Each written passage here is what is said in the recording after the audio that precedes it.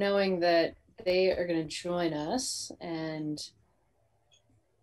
we have a quorum, so we can. All right, so I'm going to call this meeting to order.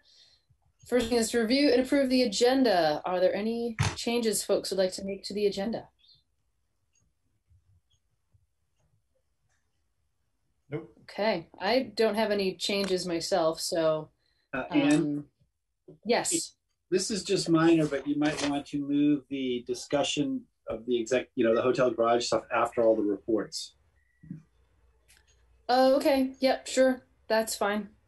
That makes sense. There's no voting on that, I don't think so. Right. Okay. So we'll anticipate switching those or moving the garage item till after council reports, or actually after all of the reports. All right. Any other changes folks want to make? Okay. So without objection, we'll consider the agenda approved as amended there. So on to general business and appearances. This is an opportunity for any member of the public to make a comment about anything that is otherwise not on our agenda. If you would say your name and where you're from, and try to keep your comments to 2 minutes, that would be great. And that is true for basically all the comments tonight. Great. So Laura, recording in progress. Oh, good. Okay. Laura, go ahead. Hi, everybody. I just wanted to say a little update on the Capital Area Neighborhoods program. I guess I should say I live on Liberty Street, just so everybody knows. And I'm working for Sustainable Montpelier. But we've been working to help the Capital Area neighborhoods get re-energized since the start of the pandemic. And we've been working with around 30 volunteers who are coordinating about 20 neighborhoods in Montpelier. And just so the public knows about CAN, it's here to promote civic engagement, communicate important information from the city to neighborhoods and from neighborhoods back to the city, and also from neighbor to neighbor. And so it's really here to help build a resilient community.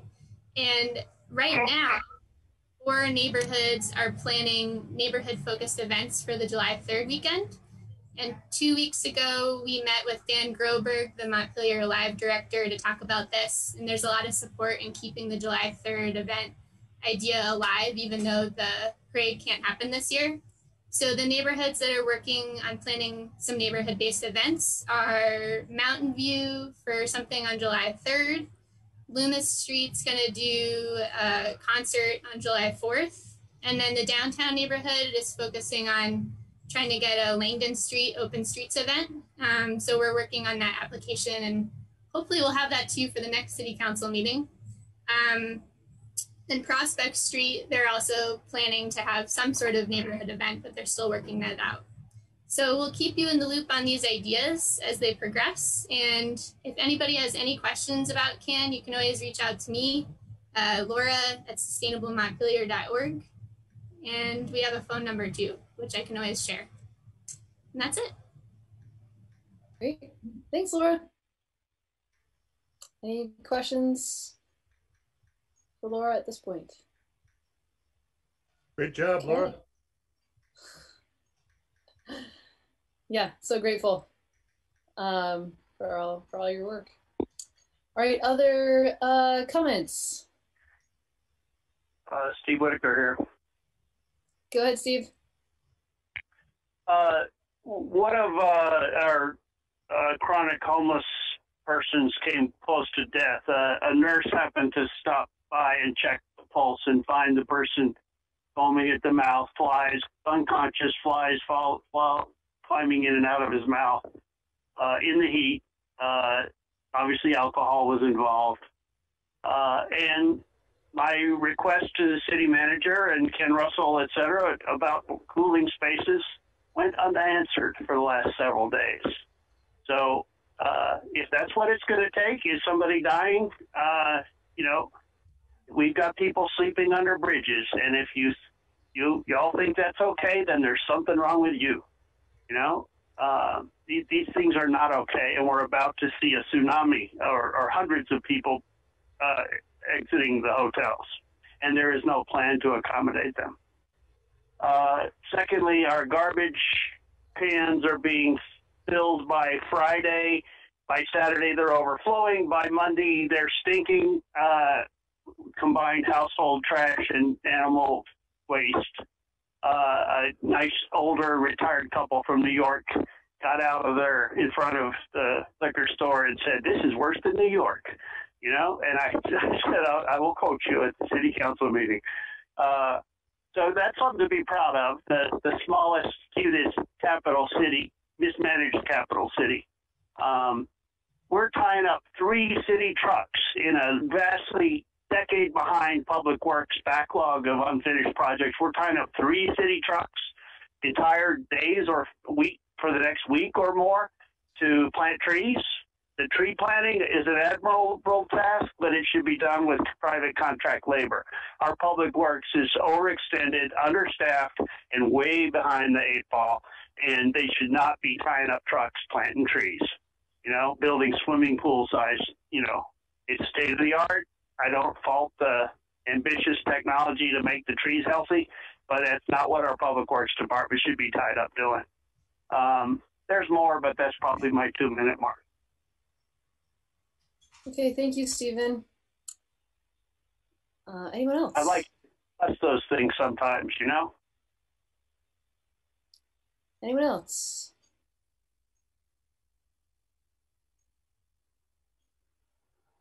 And by the way, you can use the raise hand icon, which is under reactions, or you can unmute yourself or turn your camera on and just physically wave. All of those options work. Okay, anyone else? Okay, so we're going to move on then to the consent agenda. Is there a motion regarding the consent agenda? I'll make a motion to move the consent agenda. I'll second. Okay, any further discussion? Okay, all in favor, please say aye. Aye. Aye. And opposed. Okay, so that is unanimous. We have 4 votes, so we are good to keep going, I think, then. All right, so we're up to the Housing Task Force annual report. And for this, yeah, Kevin, shall I turn it over to you or to Polly? You can turn it over to Polly. Polly put together the presentation for tonight. Okay, great. City Council. Welcome, Polly. Thank you. Thank you for taking the time to let us give you a report. And we wanted to talk about the housing situation in Montpelier, which I think you are aware of, but we wanted to give you some specific data and also make some recommendations that the task force has discussed. So I am going to share my screen and hopefully that will work. Nope, let's see. Yep, that works. Great. Can you see it? Yeah, you may want to go something like in presentation mode or something. Oh, there we go. There it is. Great. Okay. So before I start, I wanted to acknowledge some of the members of the task force and others who helped gather the information. First and foremost, Kevin Casey from the city, from whom a lot of the data came. Liz Genge and Patty Dupuy from Downstreet, Brian Evans and Carolyn Redpath, who are members of the task force, and also Rick DeAngelis from Good Samaritan. I thought I would start by telling you a little bit about the task force, since there's are a few new city council members since the last time we presented. Very quickly, we were established in 1999, and we are a group of citizens interested in housing issues. There's one representative from the city council on the task force, and that's Jack, and Jack's been on for a long time, thankfully. And our current members include residents representing the Montpelier Housing Authority, Downstreet, Green Mountain Habitat, the Homelessness Task Force, the Central Vermont Regional Planning Commission, Vermont Interfaith Action, City Council, and just private citizens with an interest in housing. When we were created, the purpose that was outlined was to gather and evaluate information regarding housing trends in the city, to develop responses to housing concerns that are identified, and to recommend policies concerning housing to Montpelier city government. And that's largely why I'm here tonight. So what I'm going to talk about are a little bit of data on population, household composition, income, and then tell you about rental housing, home ownership, people who are without homes, short-term rentals, and lay out some conclusions about what we know. So this is census data for Montpelier from 2019. And I think you probably know a lot of this. The number of people in our city has been declining. The estimated decrease since the last census is about just over 6%. 20% of the population is over 65, 20% is under 18, and the median age is 45, which is slightly higher than the state median, which I believe is like 42. Not surprisingly, most people in Montpelier are white and were born in the US. And our household size is relatively small. It's just over 2 people per household. And our median household income, according to the census, between 2015 and 2019 was a little bit over $65,000, which is a little bit higher than the Washington County median and a little bit higher than the state median, but not by much. So rental housing. Approximately 44% of our housing stock is rental, and there are virtually no vacancies right now in rental housing, both in the unsubsidized market and the subsidized market. Prices are really high. The average market rent is almost $1,400 a month. And I did some research on, some websites where people might go if they were looking for an apartment, and there were only 6 listings, and there were 4 one-bedroom apartments, prices ranging from $1,000 a month to $1,200. There was 1 3-bedroom apartment at $1,450 and a 4-bedroom house at $2,500 a month. So not exactly very affordable. I talked to representatives from Montpelier's 2 largest landlords, and interestingly, the 2 largest landlords are Downstreet Housing and the Montpelier Housing Authority. And Downstreet, and this figure is slightly different than in the version that was given to you because I made a mistake, but they own 181 apartments in Montpelier, and they say for the past few months it's been between 98 and 100% occupancy. The only time there's a vacancy is when they're doing apartment turnover. And their property manager said she's never seen it like this, and she thought if there were new apartments created, they would fill right away. Montpelier Housing Authority owns 185 apartments. They're all subsidized.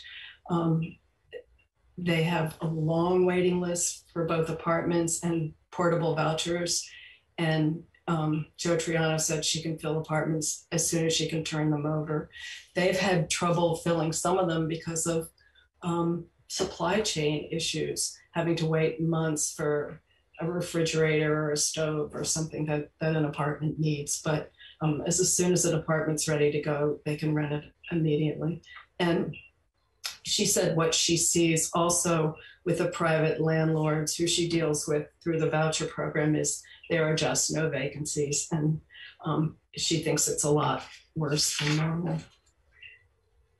This chart shows you the rent trend between 1980 and 2018. And obviously it's out of date, but the reason for including it is you can see where rents are going. It's just a steady upward line. The next thing I wanted to talk about was home ownership. 56% of our housing stock is owner occupied. The median price for a single family home last year was just shy of $300,000, and for a condo, just a little over $200,000. Our homes in Montpelier appreciated 143% between 2000 and 2020. And again, there is not much available. The MLS listings for May only had 6 active listings, and 2 of them were on the market for over $1 million. Something I certainly never thought I would see in Montpelier. Right. The median price was $326,500, and the range was from $193,000 for a 2-bedroom condo to $1.35 million for a 4-bedroom single-family home. Similar to what I did with rentals, I looked on some of the websites, and there were 7 listings only, with a range from $209,000 to $1.35 million. So, and those were mostly the same listings that the MLS had. So what does this mean for affordability? Well, if a buyer earns 120% of county median income, which is approximately $78,000, they're able to afford a mortgage of about $225,000. So you can see that for what's considered a moderate income household earning above median, homes in Montpelier are pretty much unaffordable unless they have a lot of help with the down payment. So what can we conclude about buying a home in Montpelier? Well, interest in buying and living in Montpelier remains high among prospective buyers. Realtors report that most homes are under contract within a few days of going on the market. And frequently there are bidding wars, with the successful buyer often paying more than the asking price. And going through the statistics, it looks like that's been between this year and last year $1,000 and $27,500 above the asking price. And the trend seems like 2021, there's even more of that than there was in 2020. And many of these buyers have cash and don't need a mortgage. So if you're a first-time home buyer, young family, that's the competition. I talked to Downstreet's Homeownership Center director, and her characterization of Montpelier was they have a lot of interest among the people who they serve who would like to live in Montpelier, but they really just can't afford it. Once in a while, there's a condo that they can afford.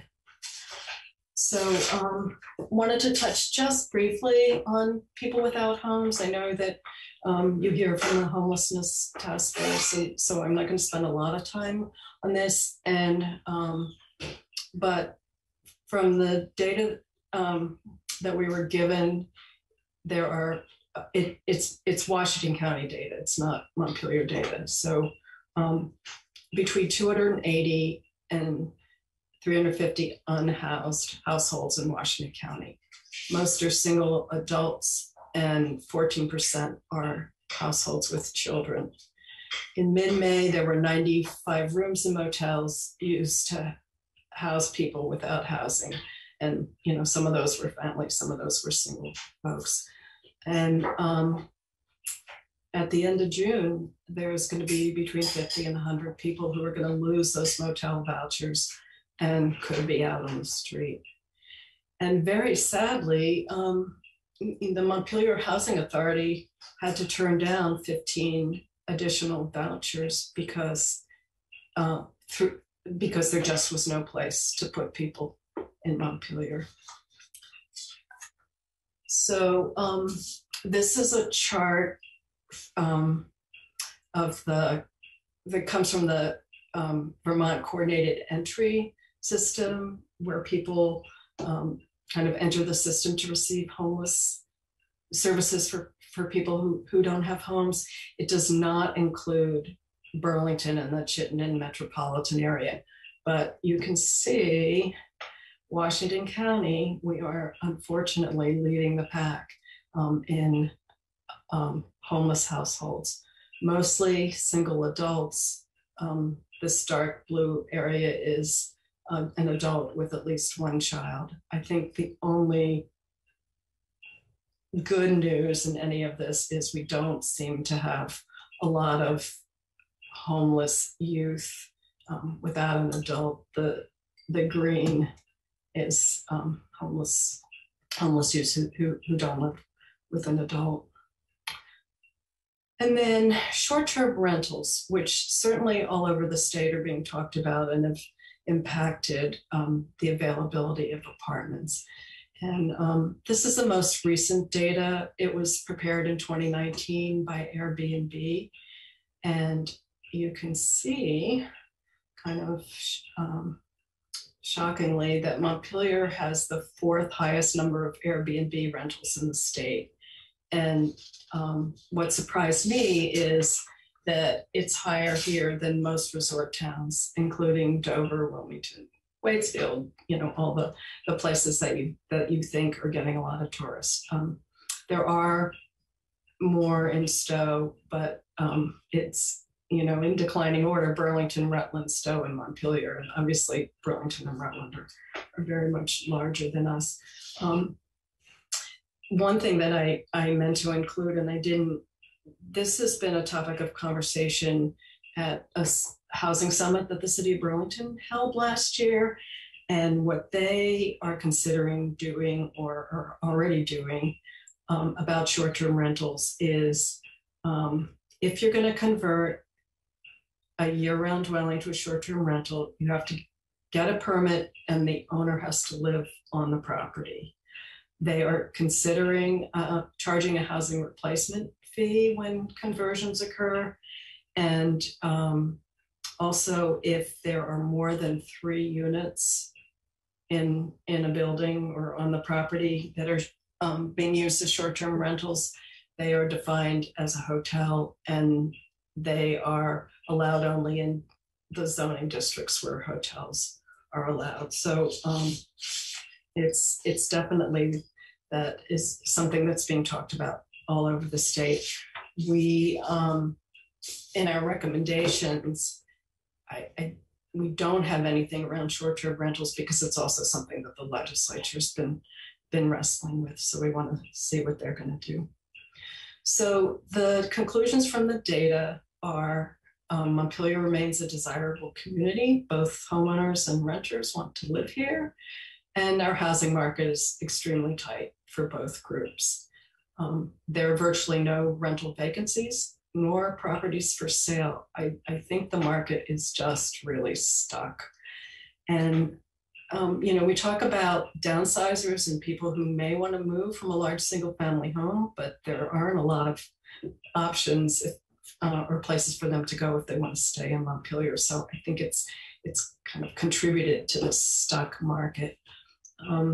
Prices continue to increase significantly, both for rentals and home ownership, and very few new homes have been built since 2000. I think maybe 5% of our housing stock has been built since 2000. And so basically low and moderate income households are being priced out of the Montpelier market unless they're fortunate enough to get a subsidized apartment.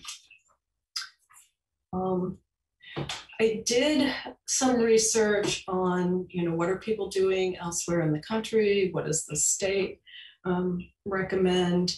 And these next 2 slides are a list of tools for municipalities. And I think you got them in your materials. I'm not going to read through them with you. I I highlighted the ones that Montpelier hasn't done yet. And I have to say the city has done a lot. I mean, when you look at this list, much of it is, oh yeah, you know, city does that, the city's done that, the city's done that. So it's really not for lack of trying, but and some of these are not appropriate for Montpelier. You know, inclusionary zoning is a powerful tool, but you have to have development for it to work. Anyway, and there's more here. You can see some of them, like a TIF district we've already done. We have a housing committee, we have a housing trust fund. So I hope you'll take the time to look this over. And then at our last housing task force meeting, we spent quite a bit of time talking about, well, what do we want to recommend to the city council? And there's certainly, this is not an all-inclusive list, and there's probably many more ideas out there, but I did want to go through them.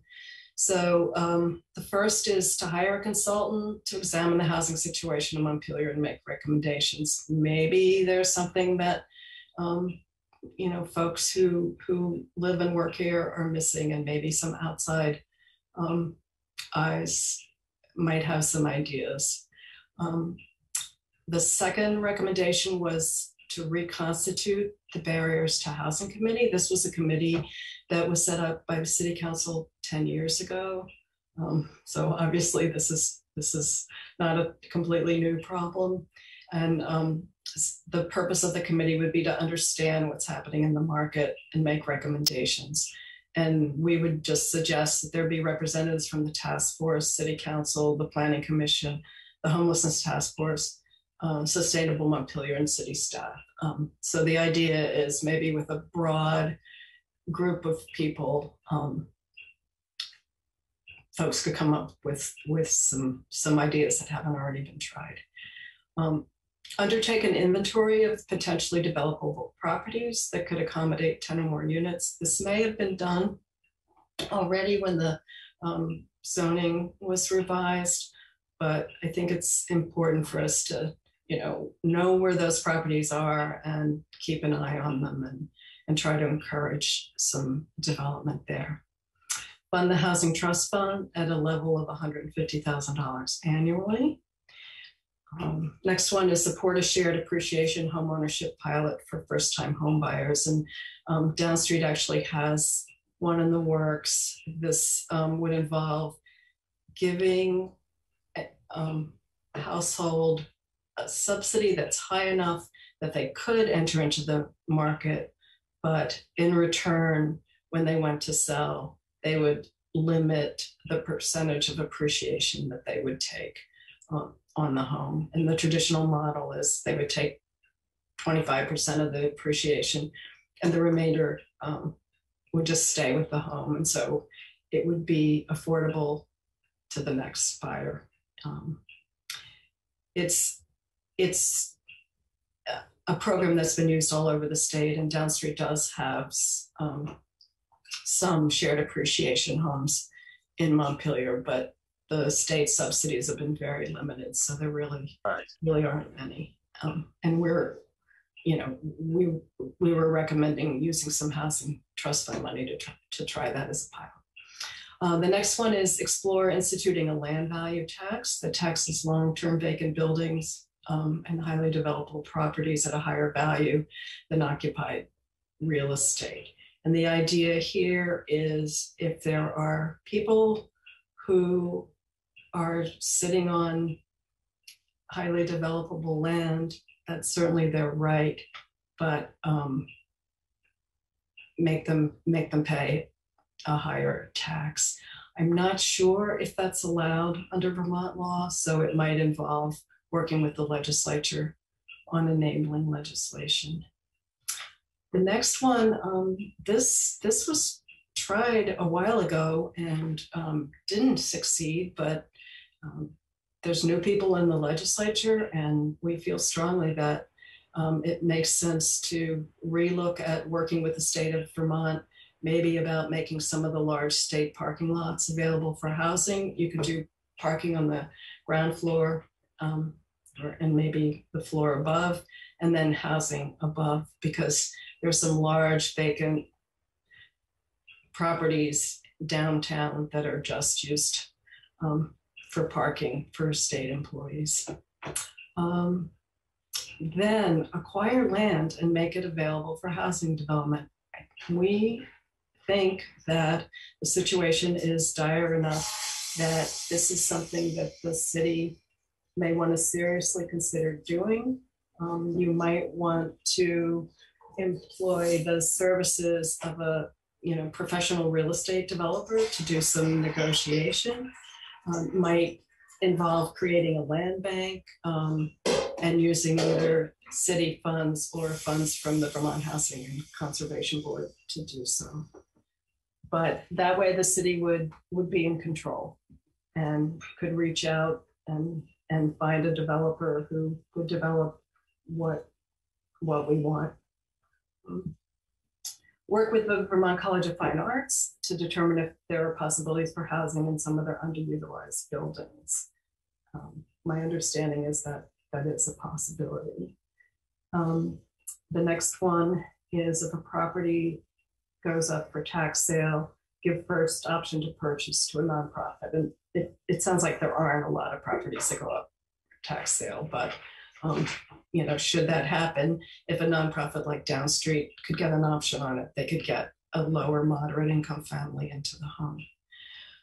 Continue the accessory dwelling unit program. It's a pilot right now. It's got some constraints because of the federal funds, but it's a really good way to get more apartments into some existing buildings, and it's a very low impact way. And finally, support programs to reduce homelessness, to recognize the challenges and changing landscape of homeless services, and to support state and local programs, and to allow the Housing Trust Fund money to be used to support a project to house those without homes outside of Montpelier. That's a little unusual, but it's a regional problem, and so that's what we are recommending. And finally, as I was putting this together, I came across the following, and it's from the New Yorker. It's from last week, and it just sort of shows that we are not alone in this. So I'm not going to read it to you, but I'll go slowly enough that you can see it. But it's entitled "How to Beat Out Cash Buyers When Trying to Buy Your First House."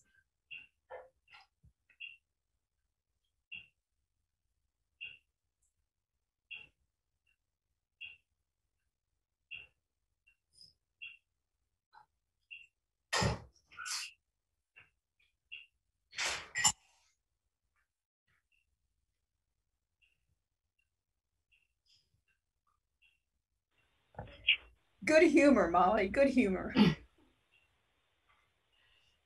And somebody email that attachment.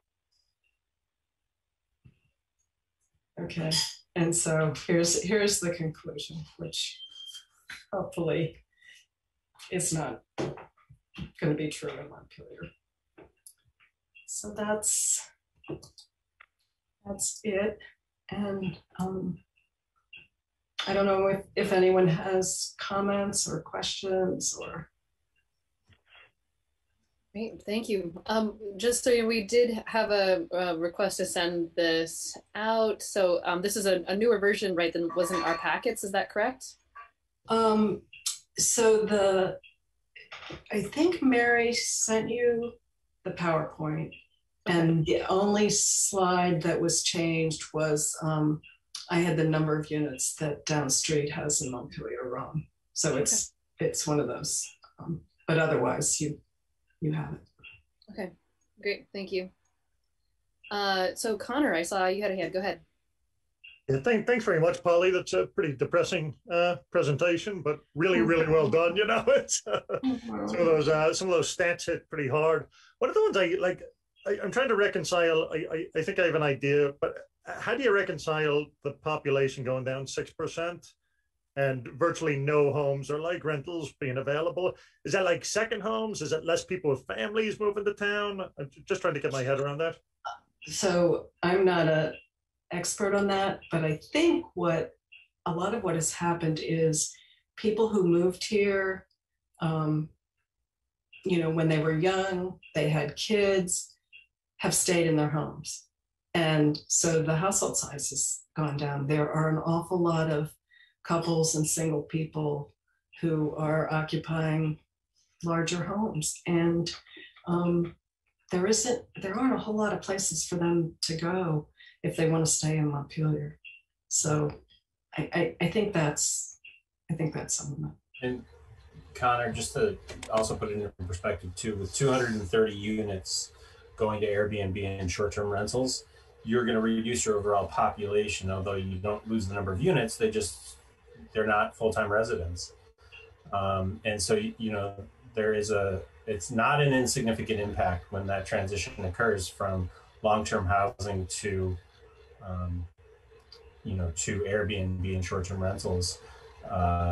It's a significant, if those numbers are truly correct from the state, taxation department and Airbnb, then it's not insignificant. One more question. I think the scariest thing I saw was, just the average rental price there, right? It's like if you're in your 20s, if you're a server in town, like how in the world could you afford that? Has the committee looked at all? This is pretty controversial. I'll probably get in trouble, but at like rent stabilization policies, I think it would take a charter change. I don't think we could do it unilaterally. But have you thought about rent stabilization? How that works? What impact it has? We haven't talked about it. I mean, I know from friends, who like lived in Cambridge, Massachusetts, or New York, or in places where they had or have rent stabilization, there can be a lot of unintended consequences. I mean, it does hold the rents down, but it also tends to impact the condition of the apartment. And so it's definitely something to look at, but it may not be a panacea. You also run into the situation too where you get people who, where you would have the downsizer situation where people, like they're stuck in their big homes now, they would be stuck in their apartments because it doesn't make sense for them to leave if they've lived in the same place for 20 years and the rent is stabilized. They're not gonna give up that rent stabilized unit. You run into the same unintended consequences of basically like primogeniture. Everybody ends up with handing it down to their oldest, and next thing you know, you've got 5 generations in a rent stabilized apartment. It's a tough one. It's a tough one. Thanks very much, guys. Sure. Dan, go ahead. Sure. The last comment reminded me there's a Kurt Vonnegut short story, I think, that ties in with that, in which the people are fighting for the bed within the apartment that they all live in. My question goes to really when we're looking at housing needs, is there a specific sort of category of need? Is it for lack of maybe a more nuanced term, a starter home, sort of for younger families, or for people wanting to downsize and get out of their larger unit, or smaller homes that might be more affordable, or is it the subsidized housing that's really driving? Where are some of these? Where are the gaps, I guess? I think, and Kevin looks like he wants to jump in, but I think it's all of the above. Yeah. I spent a career working in affordable housing, and that was the lens that I looked at everything through. But in the work with the housing task force, I've really come to think we need market rate housing, we need subsidized housing, we need starter homes, we need housing for seniors who don't necessarily qualify for subsidized housing and maybe can't afford something like Westview. we need it all, I think. Yeah, no, I'd agree with Holly on that one. I mean, there's, when you look at the market from 0% vacancy rates for market rate and subsidized rental, when 5% is your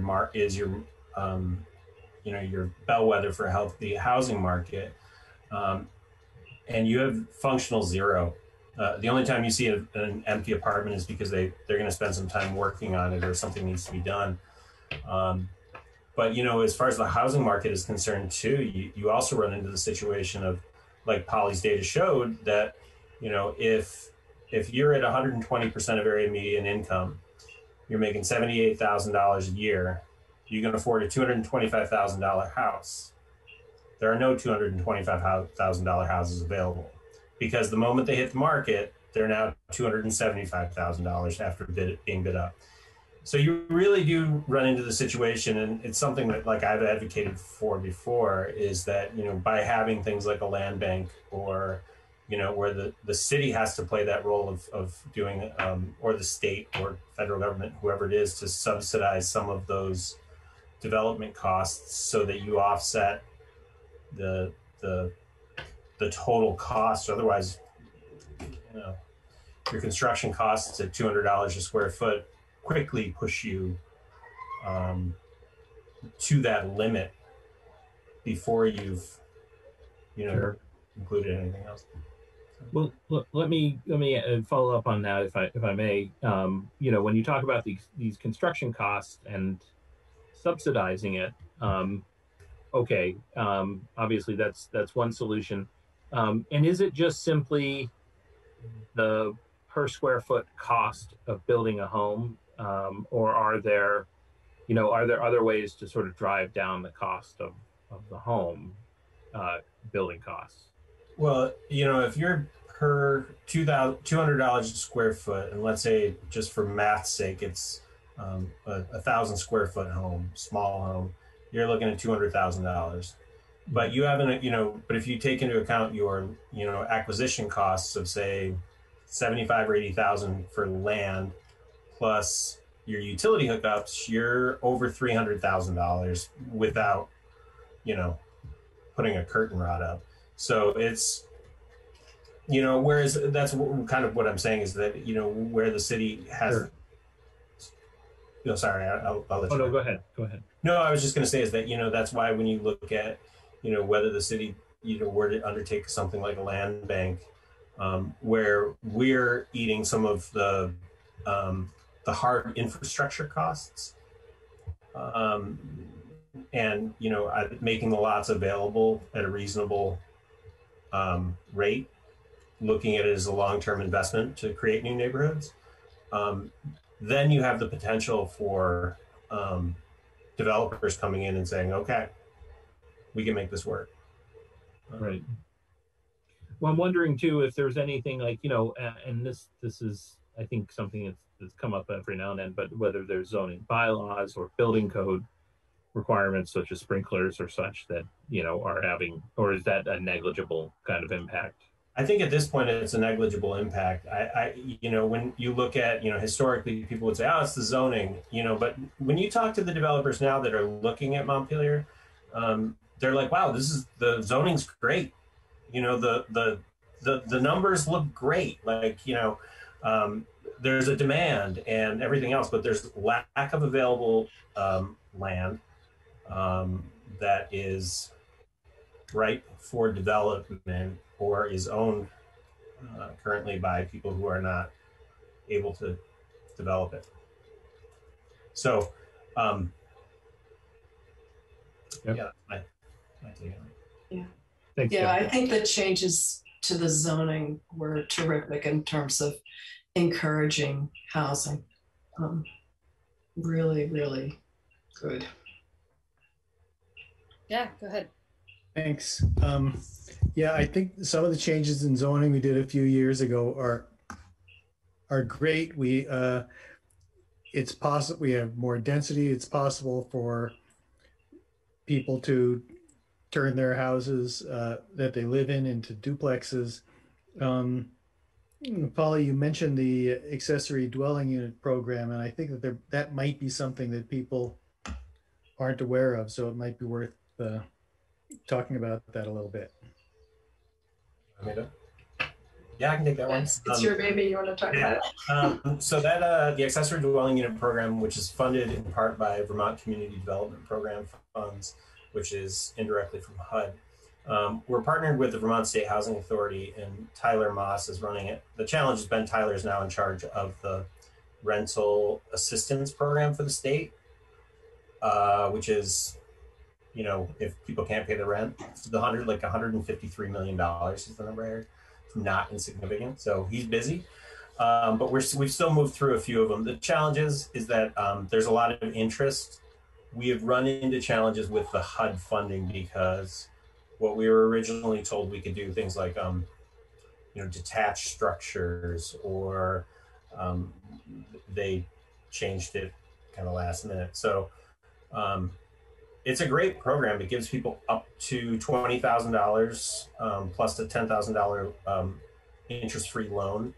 So a total of $30,000 to put an accessory dwelling unit on their property. And it just needs to be affordable for 5 years. So it provides a significant amount of money for homeowners to participate. And on top of that too, the eligibility is flexible. So either the unit needs to be flexible or needs to be affordable, or the homeowner qualifies as low income, lower moderate income. So if you're retired but you have a home, and you know you've got some equity, you could use some of your equity to build the unit and get the grant and loan up to $30,000 to offset those costs. So it's a great program. We just have to get through the last few. It's a pilot, and kind of long term, it's a really one where it's kind of a no-brainer as far as, you know, a public investment. When you look at affordable housing units, are usually, you know, $220,000 to $300,000 a piece per unit. Whereas if we make a $50,000 contribution, we have, a $30,000 to $50,000 contribution per unit, we have an affordable unit in place. So it's 1/10 the cost.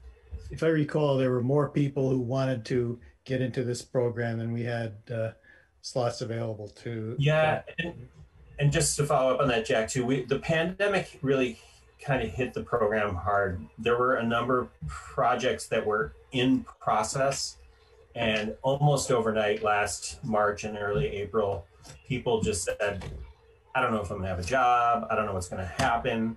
Everything shut down. So this we're gonna put on hold. I think one of them has been resurrected in this spring that's underway. So, but there's still interest. It's just, I think people were waiting for the world's situation to stabilize. Thanks. So I'm going to jump in here. Thank you, Polly and Kevin. This is excellent. It may not be encouraging, but I appreciate that there are suggestions. And so I'm going to focus on those. And so when I see this list of suggestions, particularly the ones that you're making recommendations to the council about, my head organizes them in a kind of graph, I guess you could say, where on one axis it's like, is this easy or is this hard? And then on the other axis, it's like, will this have a really direct impact or like an indirect impact? And so obviously I want to, like, if we can, what are the things that are easy to do and will have a direct impact? And there's nothing that really fits clearly in that category, and that's fine. But just thinking about where other things fall on that scale, there are a couple things that jump out to me that I think are really interesting. Unfortunately, they're pretty hard, but I maybe I'll save those. There's a couple things on here that feel really obvious, maybe is a word I would use.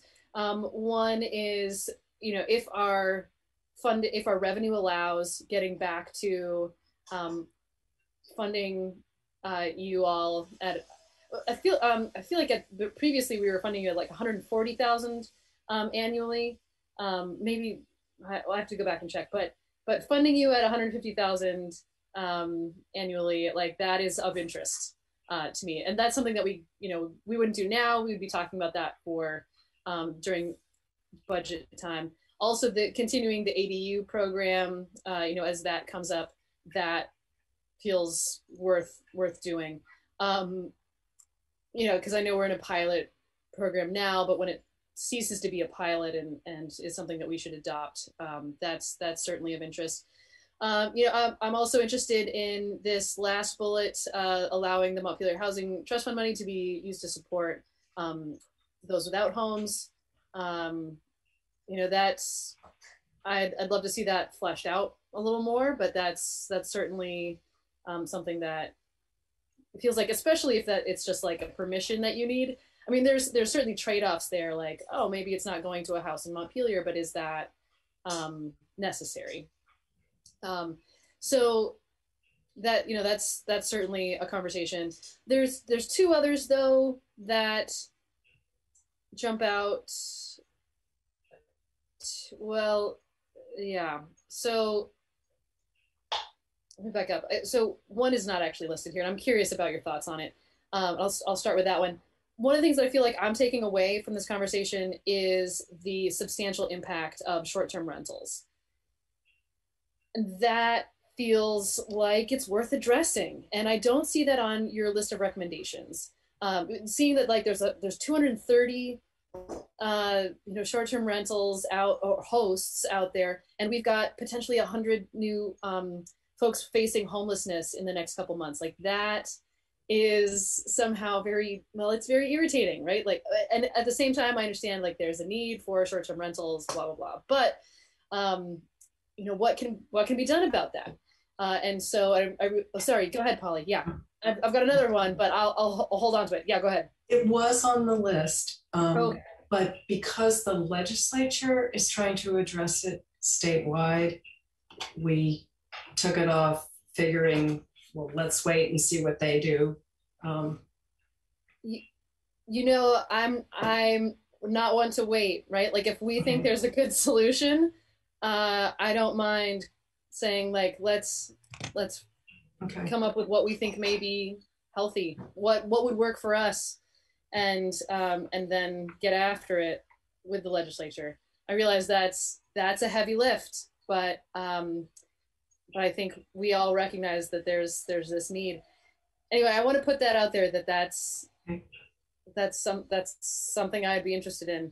Okay. I'm speaking for myself here, but that's one thing. And then the second thing, and again, I realize that this is a heavy lift, but I have been interested in land-based taxes for a long time. And I think there are multiple reasons to pursue land value tax or land-based taxes.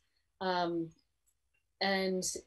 this, in my mind, this is adding one more reason to explore that. When I think about both of those things, which would probably require charter amendments, it seems to me that those would be the kinds of things that you need a champion or a group to vet it, to talk about it. And yeah, that's something that maybe warrants more conversation. I don't know if other folks feel like that we know what that is, or if there's any interest in that. But yeah, what's your thought on that with the land value tax or land-based taxes?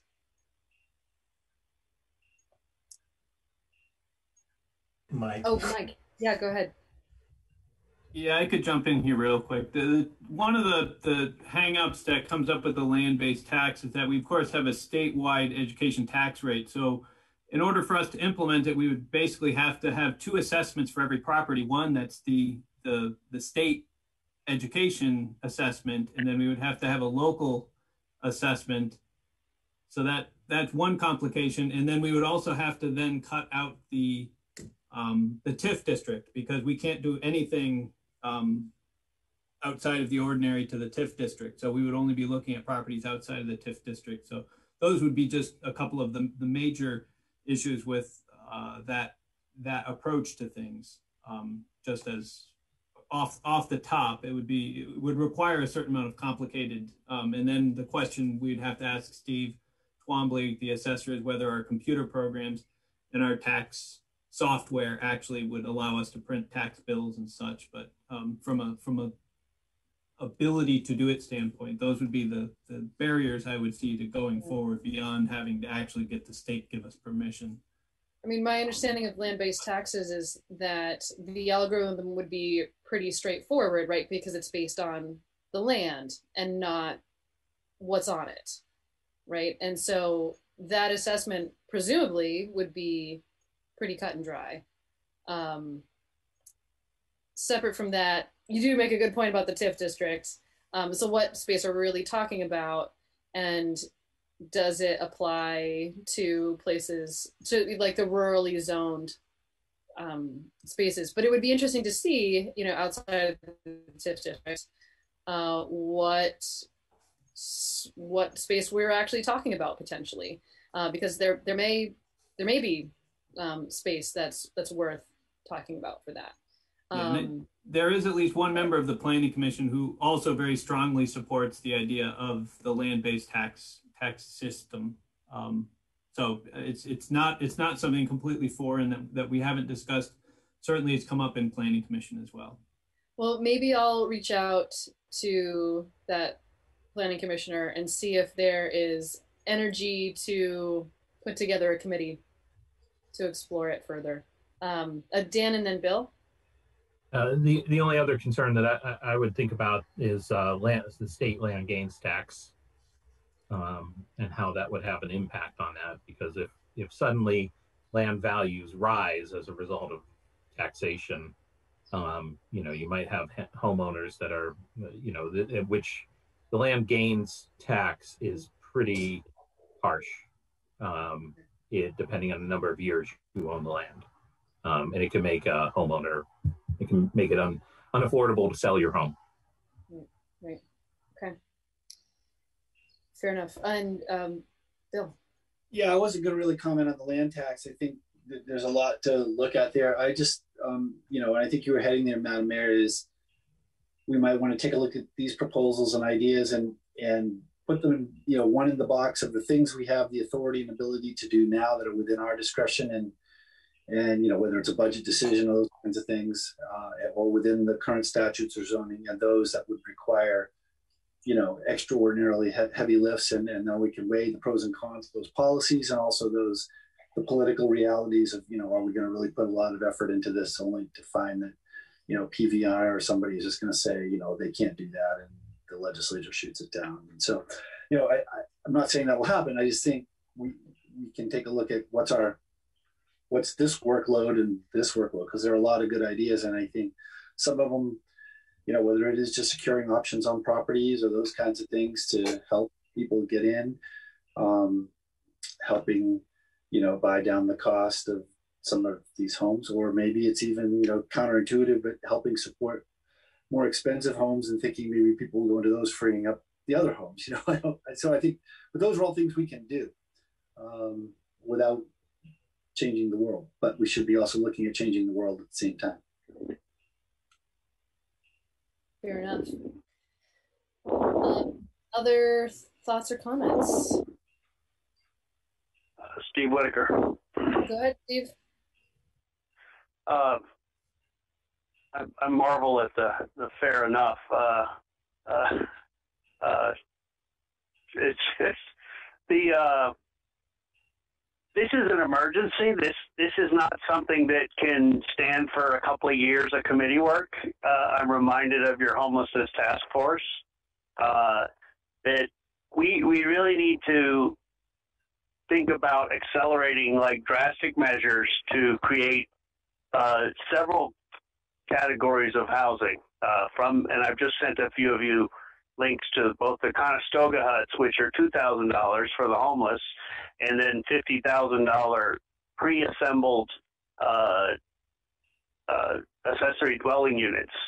Fixtures are already included in them.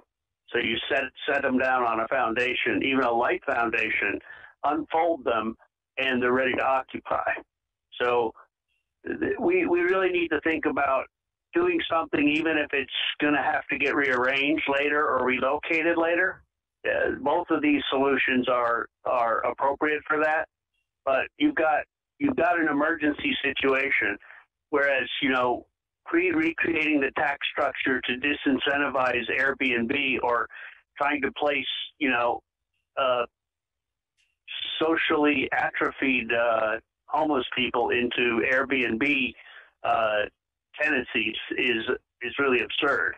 The owners will not tolerate that. So I think we need to look at real drastic situations that are going to both take advantage of available land and housing. I'm thinking of the unused, you know, building between Trinity and disability rights, unless Jacobs has somebody living in his attic up there in a commercial zone. But there's lots of properties that could handle 3, 4, 6 of these foldable accessory dwelling units at $50,000 a piece. And you know, you need to start taking the pressure off with immediate action. I'll leave it at that, and, you know, follow up with the appropriate people if there are any. Okay, thank you. Can I follow on that? Can I follow one more comment on that, Madam Mayor? I had an opportunity with an owner who had a property for sale that is really a tear down, but the site could handle 6 or 8 units of affordable housing. But the years of ineffective government has eroded the trust that it is worth trying to battle this machine of City Hall to get these kinds of things permitted. The unequal enforcement, the favoritism, we've created a problem that's discouraging creative affordable housing development, and that's a trust issue that y'all got to deal with, and I didn't hear any mention of it.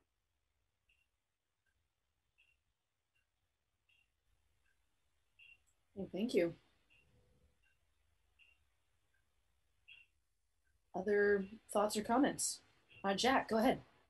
Well, I think it's worth pointing out that there are a number of people still working in housing today who were on the barriers to housing committee back 10 years ago, and and I'm one of them, and certainly in that committee, one of the things that we found was that among developers there was an image that the city of Montpelier was hostile to development, and people just couldn't get things built here, and it was also very clear then, and it's even more clear now, that that image was not factual, and that the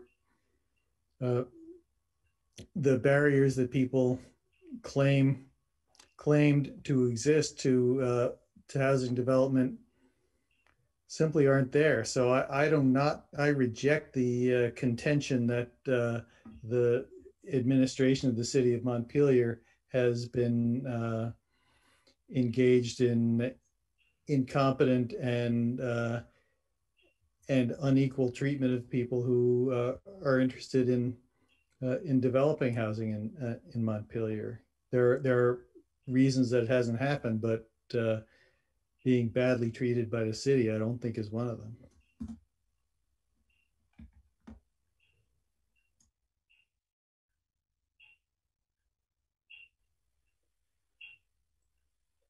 So, I mean, I like to be leaving a topic like this with some next steps, and I'm not totally clear on like what do we think some of those next steps might be? Dan, go ahead. Sure.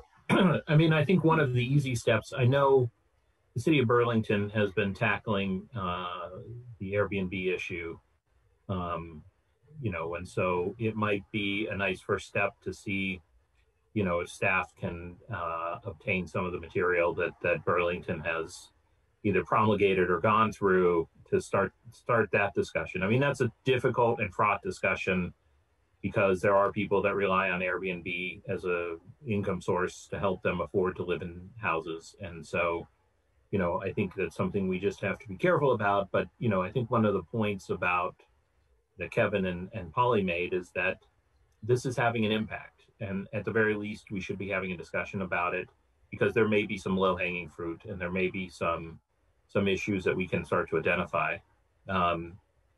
That would strike me to be maybe an easy first lift, and would go directly to the heart of some of the things they've been talking about. Yeah, thank you. Brian Evans. Good evening, everybody. I am on the board of Good Samaritan Haven and a member of the Montpelier Housing Task Force.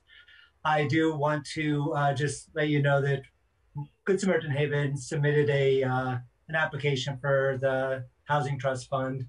We are trying to secure the Twin City Motel on the very Montpelier Road, which would provide quite a lot of better housing space.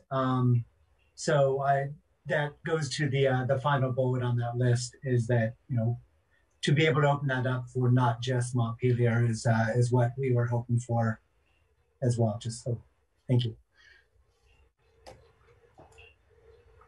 I almost feel like some of these could be brought to us sort of like one at a time. If the housing task force came to us with just a proposal around that, then we could just zoom in on it, address it, and then start checking some of these things off. Yeah, just as an aside, we will be calling together the Housing Trust Fund Committee to the process is the Housing Trust Fund Committee will vet that and then do a presentation to council to, likely approve that recommendation to fund Good Sam with the Housing Trust Fund. We just have to go through the process because it will involve, a bit of an exemption, but the important piece is recognizing the regional nature of this. That normally our trust fund dollars go directly to projects in Montpelier, whereas this would be unique. But at the same time, too, it's been such a council priority, task force priority, the homeless task force priority, and the administration that that'll be coming up probably at the end of the month. We're going to be meeting. I'm going on vacation this week, so I can't do it this week. But when I get back, I promise. But yeah, it's that's coming up. That'll come up. We'll meet at the end of the month and probably in early July. We'll have it to you guys. So, Lauren, go ahead. Yeah, thanks. And apologies, I was late tonight for a 4th grade graduation. So I might have missed, I missed the first half of the presentation, I think, so apologies. Are there like short-term next steps that Polly, you and the team had recommended tied to the American Rescue Plan Act money and the fact that there's like unprecedented dollars in the state that are going to be, the huge amount of money that's going to VHCB and other programs? Like, is the recommendation tied to the consultant or other things? Like, how are we making sure that Montpelier is right in line and taking as much advantage of this moment, and that the funding that's not normally there is that tied to that? And are there like short-term steps that you see would be necessary for us to be like as prepared as possible to take advantage? So the recommendations were not tied to that. In part, I talked to people at VHCB and they were still kind of sifting through and trying to figure it out. Our NES task force meeting is next week, and Mary Hooper is going to come and talk about what the legislature did and the opportunities that it presents. And Kevin's, as he said, isn't going to be here. You know, maybe I'm hoping Mike might be able to join us so we can have a conversation about are there opportunities for Montpelier. I did mention the possibility of. I asked the director of VHCB, could some of the money that they're getting be used to capitalize a land bank if Montpelier was interested in that? And he said he thought so, but again, they hadn't at that point gone through the details. So just to follow up on that with Polly is that's pretty much the general take is that there is a lot of money coming from the federal government, but nobody knows exactly how it can be spent, where it can be spent, and who's going to spend it. So I think it's basically just keeping our ear to the ground and looking for opportunities. But each of these could be capitalized using some of those funds, hopefully. And it may not be appropriate in some cases to use federal funds. It may be something that the city needs to take on because sometimes the strings of the funds can be more onerous and counterproductive to what you want to achieve than just doing it on your own. But I don't think the city should be shy about asking. I mean, I worked as a funder for years, and the worst you can get is a no, and often it's something that they haven't thought of, and they want to do it, and they can think of a way to do it. So I think if we have needs, which we do, we should be right in there, because certainly Burlington and the Burlington folks are going to be knocking down the door. So go ahead, Connor. I may have missed it, but I thought that was a really good suggestion, reaching out to the college. Has there been any discussion so far? I mean, I could see that as such a win-win. If they need to get rid of space and they have it, it could really improve the vibrancy up on College Hill there. They've got a cafe and everything. And it would seem like some of those buildings would be easier to convert to housing. So I was just wondering what the next step might be on that one.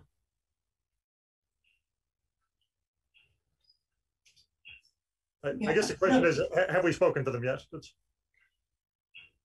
I don't know who the we is. I know that at one point they I think approached Good Samaritan to see if they could work with them, and for some reason that didn't work out. But that would seem to say that they are thinking about how can we be a good community partner, and also what can we do with these underutilized buildings.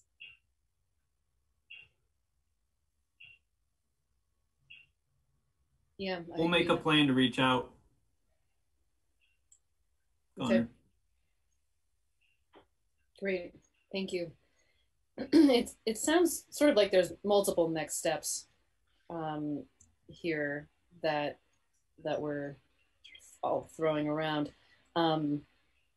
Polly, Kevin, Mike, do you feel like you have a sort of a clear picture of what some next steps might be?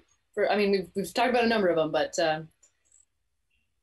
I'm curious what your reaction to the idea of approaching the state about using some of the parking lots might be, because I think the city made some pretty serious efforts quite a few years ago, but the person who was negotiating on behalf of the legislature basically killed it, and he's no longer there. And given that state employees, some of them may have more options for working remotely post-pandemic, will they really need all that parking?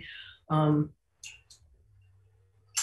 don't know. I'm curious what you think about that idea. Go ahead, Donna.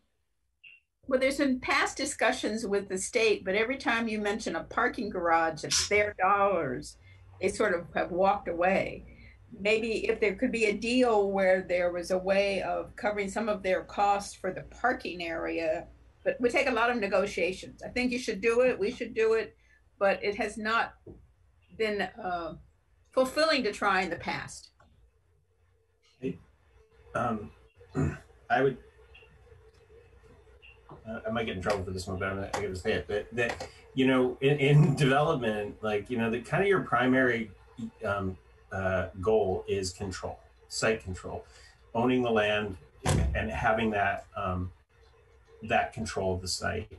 So I think that's got to be kind of the primary goal, because what we've seen again and again, you know, in town is you can make incremental progress on small projects like ADUs, or you know, maybe we do something with Airbnb, but none of those are a panacea. But when we look at some of the larger parcels, or we look at this stuff that, you know, if we are going to look at development, it's going to have to come from, you know, us having control of those pieces, and then making a determination, you know, with the community, how we want to proceed. So that's just my thought, and that's why I like the land bank ideas, where you know, you come from a position of saying like, okay, well, you know, we're gonna maximize development for this area or this area, and we're gonna do site control, and we're gonna take the lead on the master planning, and we're gonna take the lead on some of these pieces, or work with the developer that can do that, and has the experience to do that. So that's just my take. I think that until we have that control, I think it's going to be very difficult to make progress. Are you saying that just in general, or in response to? Okay. I think that, you know, anything that we do as far as like the ADU program, we can make some incremental progress and Airbnb, but if we're going to, you know, really have an impact on this, it's going to be a larger development. You know, when you have 0% vacancy rates and 4 homes on the market right now, I mean, you're not going to piecemeal your way out of this one. This is going to take a big investment and partnership with people who know how to do it. So, that's my thought. So I'm all for the land bank. Yeah, fair enough. So that would require either finding some federal or local dollars to at least even start that conversation, right? Yeah, knowing that there's a funding source, unless the city wanted to issue some kind of housing bond to do it that way.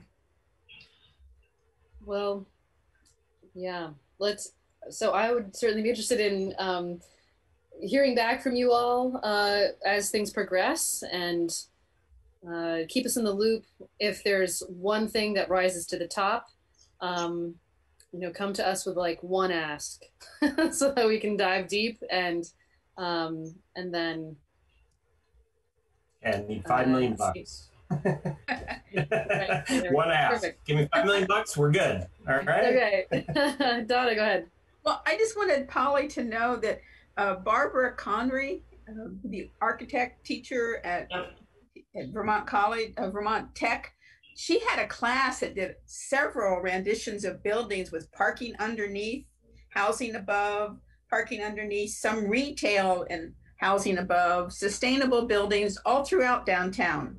So you might get in touch with her, just because then you might have some concrete images, and who knows, that might fly on some opportunity of money in the future. It's not going to be immediate, but they were beautiful buildings and well purposed for those parking lots.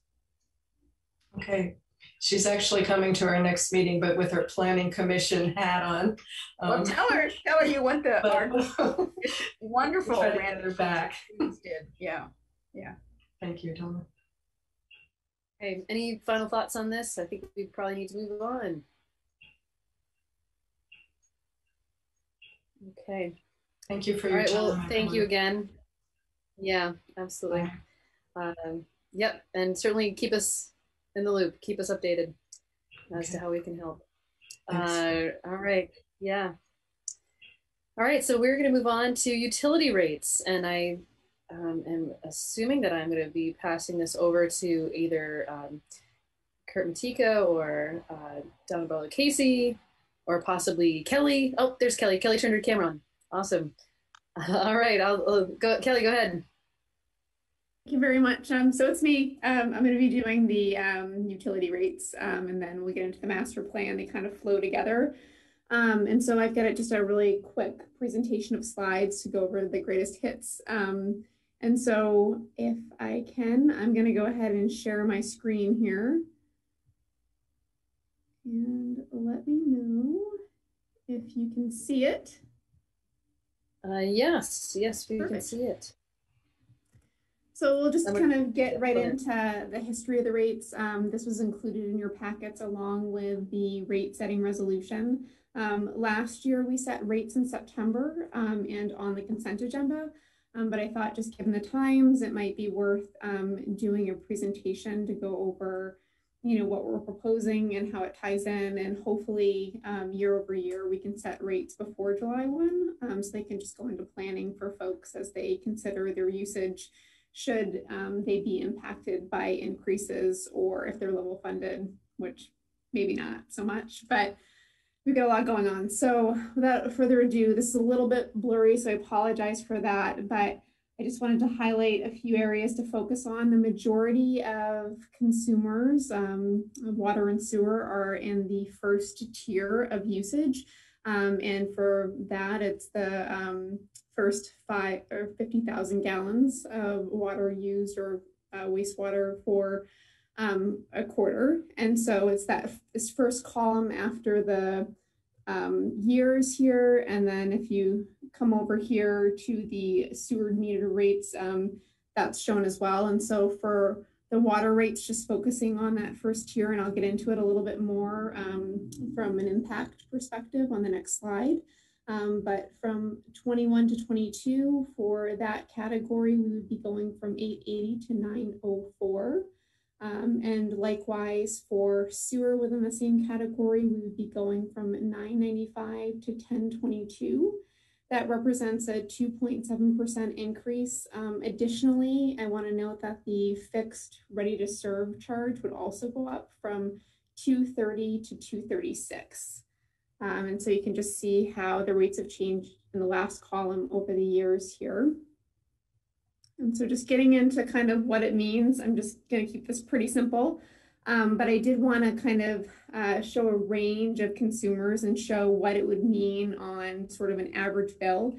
And so what I did is I pulled our quarterly consumption averages and then took a look at the different categories and so bucketed them. So in this first table, you can kind of see the number of accounts and the range and the where they are mostly our users are within the 5,000 to 10,000 gallon per quarter range. But I wanted to kind of factor in other users. This list represents a total of just over 2,500 users or so. The total number of consumers across all users is just under 3,000. So it just sort of gives you a sense of where this sits. And so you can see if you look at the impact annualized for water and sewer, you can see them separated out here, but then you can also see them combined. So if you're looking at between 1,000 and 5,000 gallons annually, the impact will be $18.87. If you're looking at 5,000 to 10,000, it's $27.09. And then if you're looking at 10,000 to about 20,000, you're looking at just under $40 annually of an increase. And so just thinking about what that means and the impact on users, that's what the annual increase would represent. And I'll get into what this funds in the next slide, but you can kind of see the breakdown here, which I just mentioned based on the rate history, what our fixed annual ready to serve cost would go to and from, and then water and sewer. And then I also wanted to list the top 3 users here down at the bottom, just so you could see on the other end of the universe and spectrum, what folks are using. It drops off significantly from here, but this is the higher end of usage per quarter, and we're number one.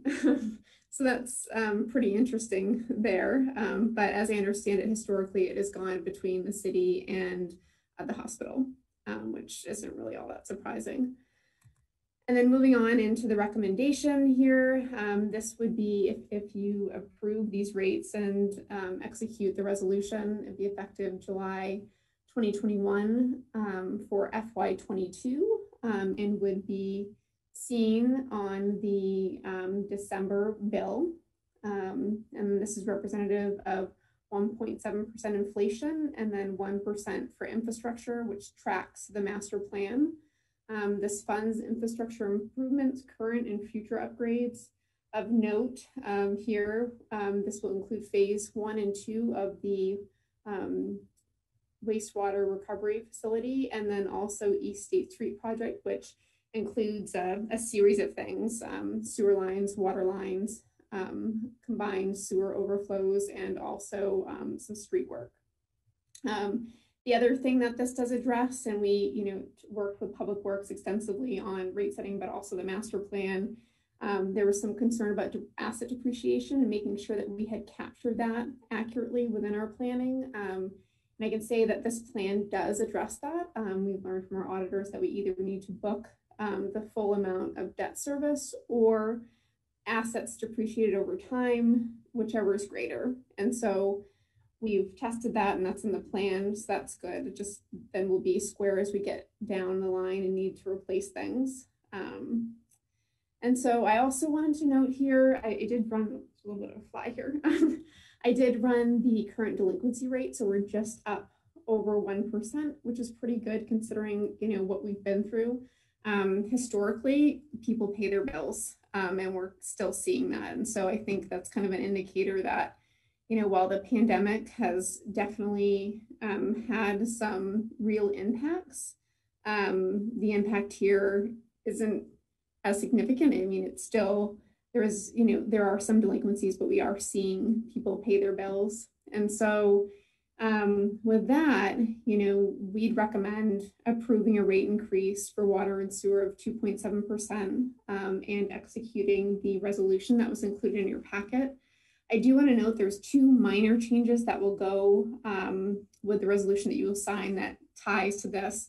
And one of them that I noticed when I was looking at it is the readiness to serve quarterly fee was not updated in the resolution, so I updated that.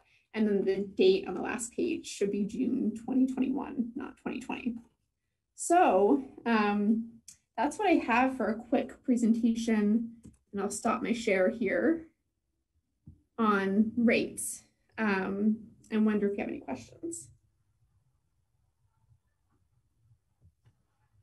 Dan, go ahead. And Kelly, this may be more for Bill, who would, looking at these historic rates, I'm just curious. It looks like about 15 years ago or more, there were these 0% growth rate years. What was the cause of that?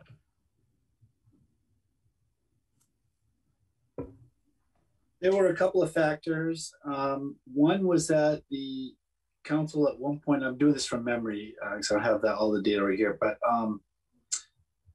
one was that the council had done a very large rate increase, at least for water, when the water plant first came on, and so they said, we'll even it off for a while. The other was, at one point, I think at least the water fund had a pretty large surplus, which has since gone away, so the council was having trouble raising the rates, and some of it was just political decisions that they didn't want to raise rates.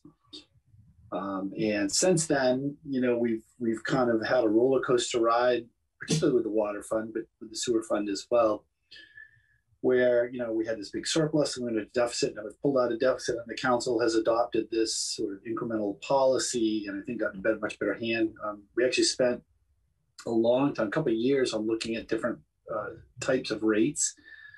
And I think opted not to change those. They were, sort of deciding who the winners and losers were, and it wasn't obvious which way to go there. But I'm sure Ann and Donna at least can remember us looking at, pretty extensively at different rates. And so we, as Kelly mentioned, we've adopted the 1% over inflation in terms of dealing with the master plan, the capital work, and that's later on this agenda. And we've been trying to, we've found that if we can stay with inflation, at least operating wise, so far we've been pretty good. I don't know if that is a succinct answer, but that's the best I got right now. No, I appreciate that. And it explains, I mean, looking back, there are these years of 0% growth. And then, like you said, like in 99, there's a 25% growth, and then years of 3%, 10%, and 6%, and so I think it's, I certainly, that's sensible to me, this master plan, and sort of a steady leveling out so that the funds are consistent and the rates don't suddenly drop or rise. Go ahead, Dana. Bill, am I wrong? I thought somewhere in there we also had some major requirement from the federal standard improvements that we did on some of the treatment. Was that any of the big increases? Well, of course, the biggest one was the construction of the water treatment plant itself. That was a federal requirement. And then there have been some on the sewer side as well. And I think another area that we had to make some adjustments is that when we went to full metering, estimates had told us that metering would actually increase our revenues pretty substantially because people were sort of overusing with their flat rates. And in fact, that didn't work. While we have accurate reads of our water, or more accurate, which is good, and people are certainly paying fairly, it did not provide the boon that we thought it would as far as revenue. So then we had to do some rate adjustment to make up with that. I think the other thing to remember as far as sort of steady incremental rates is concerned is that to some extent people have, I don't mean this to be funny, but water and sewer are liquid in terms of economic assets. So people can get low flow shower heads, low flow toilets. They can reduce their water use. They can, make other conservation efforts. Now, we've also seen a lot of our major buildings have already gone through that. National Life, for example, and I think the state and others have really, we saw big sort of controls on their usage. But it is, so, a big rate increase can force a lower usage. So it doesn't always, just because we raise rates 10% doesn't mean it's good. We're going to get 10% more revenue, like it kind of does with the property tax.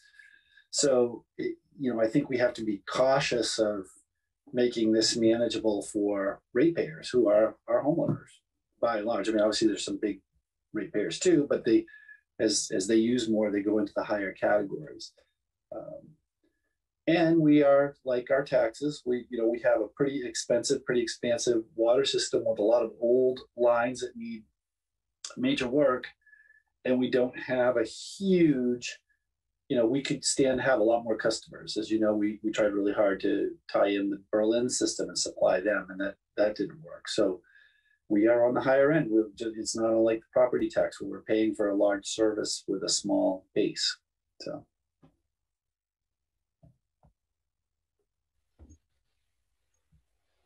Yeah.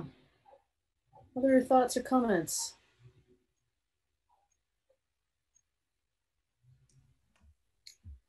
Jack. I'm ready to move to approve the proposed rates, the proposed resolution. I'll second. And this includes the changes that Kelly described, the date at the end. There's one other thing you mentioned. Ready to serve quarterly rate. Yeah. That's your understanding, Jack and Donna? Yes. Okay. Lauren. Oh yeah, I just wanted to make sure we were with those amendments. Okay, great. Further discussion? Okay, all in favor, please say aye. Aye. Aye. Aye. Okay, and opposed? All right. Thank you, Kelly. Thanks for that update and that resolution. It is, so, we didn't say at the beginning that we were going to take a break at 8:30. it is now almost 8:50. We did start later. What would you think about taking a break at 9? Is that okay, Donna? Okay. Oh, I'm seeing lots of thumbs up. Okay, good. So we're going to aim to take a break at 9 roughly. So for now, we're moving on to public restrooms discussion. And so for this, I assume I'm either turning over to Bill or to Cameron.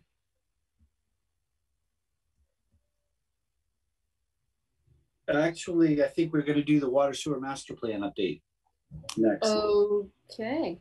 Oh, I'm sorry. I just totally skipped that. So you might want to do your break now because this might last 10 minutes. Okay. Okay, that's fine. Sorry, the utility rates and the water sewer just merged together in my head, but they're separate things. All right, well, let's take 10 minutes right now. We'll come back at 9 o'clock and we'll jump in with the water sewer master plan update. Okay. All right, great. So I will kind of cruise through this presentation and we can do questions whenever. Kurt is on and available if there are project-specific questions that you have, but otherwise we'll go through it. The last version of this plan was established in May and approved in July of 2016. And since then, we've seen some changes, some large changes. And so we thought it was a good opportunity to revise it and make it current with what we're experiencing today. And so the goal of this plan is really to establish steady state over this plan represents 50 years, but it's really, within the calculations, 100 years, but we just didn't extend out as far within the planning documentation, but that's the way it tracks, so that then we can fund facilities and underground infrastructure at a stable rate. And so you can see here with this slide, this kind of reviews what was in the memo for the plan that was in your packet. These are the calculations and what goes into them. Generally, water and sewer are identical in terms of the amount invested. And so just to kind of highlight the factors here, it's 50 years with inflation starting at $750,000 per year. And so you can see that equates to 37.5 million or approximately 83.2 million when adjusted for 1.7% inflation plus 1% for variable economic conditions. And so depending on where we go as we come out of the pandemic, this inflationary rate may change. We did take a look at the Northeast CPI indicator and did run an analysis to make sure that this 1.7% was holding true over the course of time and not just necessarily within the past year or so. And we'll continue to keep an eye on things as we come out of the pandemic and things develop. And so you can kind of see with the water distribution system, this replacement plan covers 52 miles. And so we've got the math sort of there. And then with the sewer collection system, it's 44 miles plus the 8 pump stations. And so that's sort of what factors into this investment. And so this is covered through a series of things, annual appropriation, it's covered by the rates and also by bonds and grants and, any funding that we can get to secure the projects that we're doing for the infrastructure. And so just to go through, what's included in the planning, this breakdown just kind of shows you on a timeline what we're doing currently. In fiscal year 21 and 22, there is some money for water distribution capital improvements. And then just kind of moving down on the line there, we are going to see some larger investments. And that's why I think it's critical that Finance and Public Works really took a look at this plan just to make sure that everything is kind of factored in as we know it to date. And so this includes East State Street. This is a third of that funding. And so it's the total project cost is 5.25, and that's spread over the water fund, sewer fund, and general fund in terms of the various components of that project. There's also some water meter replacements. And so these would start in FY31, and it's split over 2 years, and it will replace 2,783 meters at about $311 a piece. So that's there. And then some of the pipeline improvements and infrastructure improvements are phased in. So the first phase here is just over 12 million, and it expands from FY23 to FY47. You can kind of see, what that includes, but it's just really focusing on providing the required minimum gallons per minute for fire flow protection, and then also maintaining minimum PSI requirements throughout the water system. So that's the first piece. Second piece is to replace undersized water mains and serving fire hydrants. And so we've got those indicated there, and you can kind of see that, when one ends, the other phase begins. And then also tracking through there, we've got some extra pipe work that's been booked. And then additionally, we have some work that is being done in-house, and we'll manage that as we come to it within the planning. And so moving on to the sewer portion of this plan, you've got a similar line item here for the East State Street improvements so that we can get shovel ready for FY23. This assumes that we'll do the work in 23, but as we get on, we'll assess where we get. But I wanted to make sure, and Public Works wanted to make sure that we included everything that's currently on the table in the plan. And so we've got it captured here, and maybe the years may change, but we'll see what comes to pass. I've got a line item here for the water resource recovery facility for phases 1 and 2. I don't have anything booked there because it is neutral in terms of its impact on the plan because of the revenue generation. And so just noting that, and that'll also come into play as we get into later slides and we start to talk about the impacts of these improvements on debt service. And so much like the water plan, there's additional pipe replacement work that's going on here. And then the phases just based on the timeline are kind of broken out for a little bit here. So we've got a phase 1 and phase 2, just like the water plan. So the first phase is sewer line improvements and to eliminate combined sewer overflows. And then the second phase, which is the larger of the two by far, just under 44 million, is to construct 2 sewer line improvements to replace the clay tile lines. And then additionally, much like with the water plan, there is DPW in-house work spread across the life of the plan. And then noted here, phase 2 of the wastewater treatment facility, we're projecting to be roughly about 6.5 million. And so we're working with that target in mind based on what we've heard from ESG and the discussions that have happened recently. And so this graph is really a visual of, the work that we're doing and kind of how we're paying for it. And you can kind of see, as we are trending up here, but it just kind of gives you a sense of what's happening and how it's happening. So it's pretty interesting if that's the way you like to see information. And so getting on to some of the more policy related impacts of this plan, especially now more than ever, it's really important to make sure that we're holding to policy when it comes to debt service. And so 2 key factors here in our debt service policy related to general fund and citywide debt expenditures are the general fund at 8.2%, which is a threshold, and then the citywide, including governmental and business activities, at 15%. And so with this work, we are getting to the cap on the 15% citywide with these 2 projects when you're just considering the debt to expenditure ratio.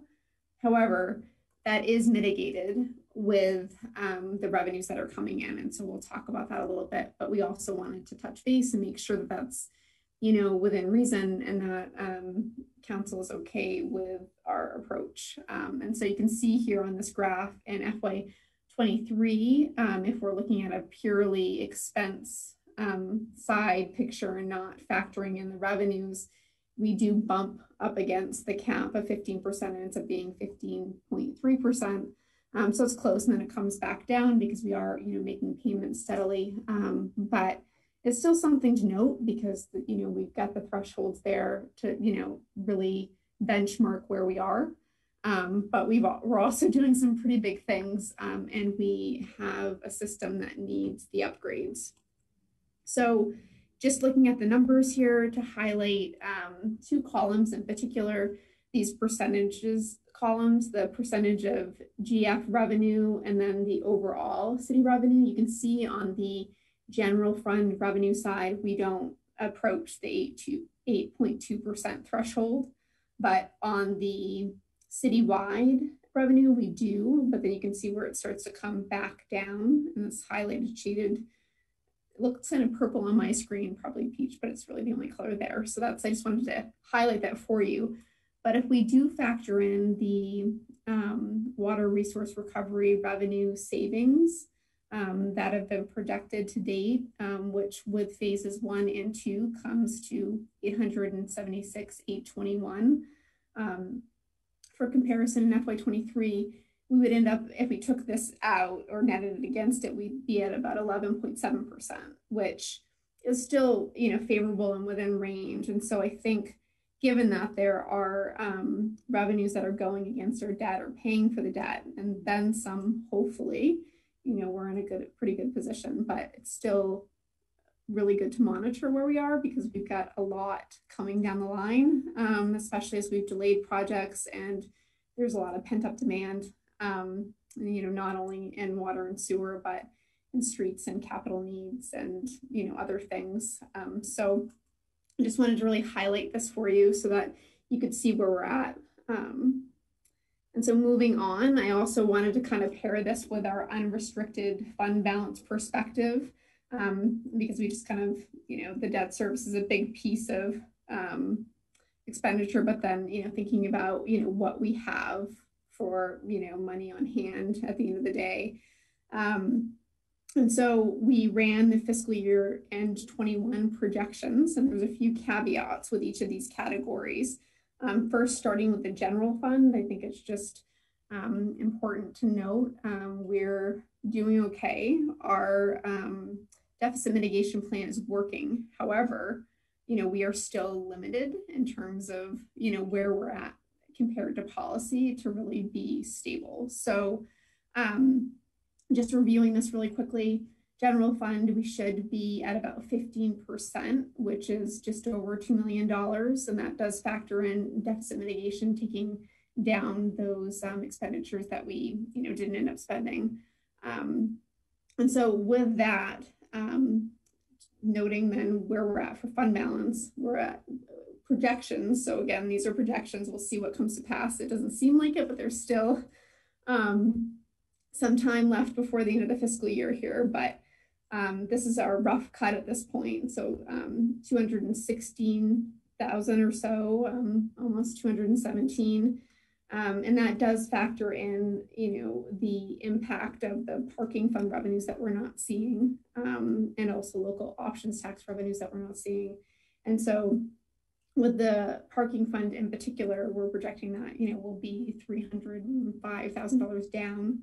And so this is where we think we'll end up. So we'll end up to the good, but still considering on the whole, we're not where we need to be in terms of the policy. And so, from my perspective, it just seems like this would remain until we can continue to grow a little bit there so that we're, tracking towards policy.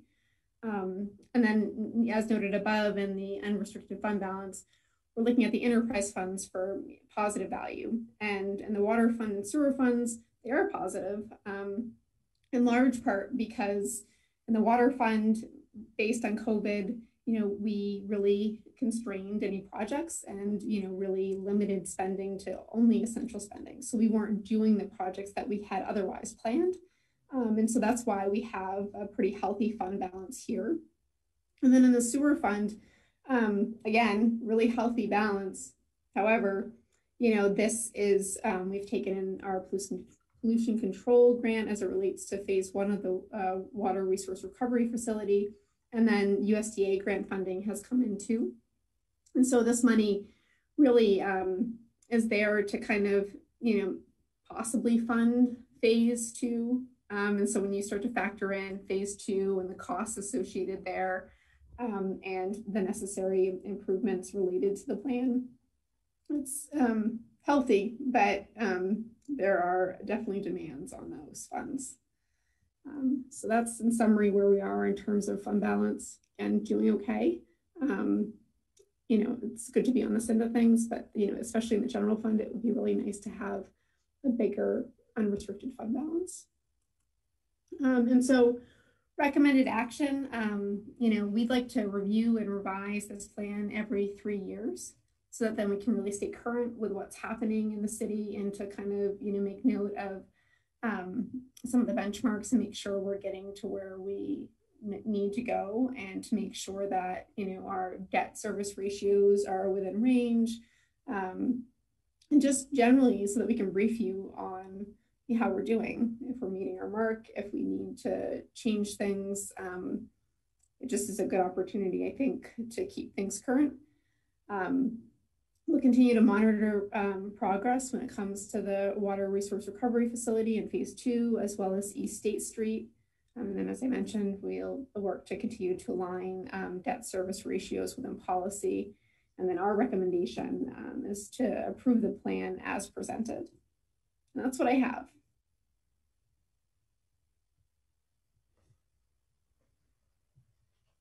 Hey, questions or comments for Kelly?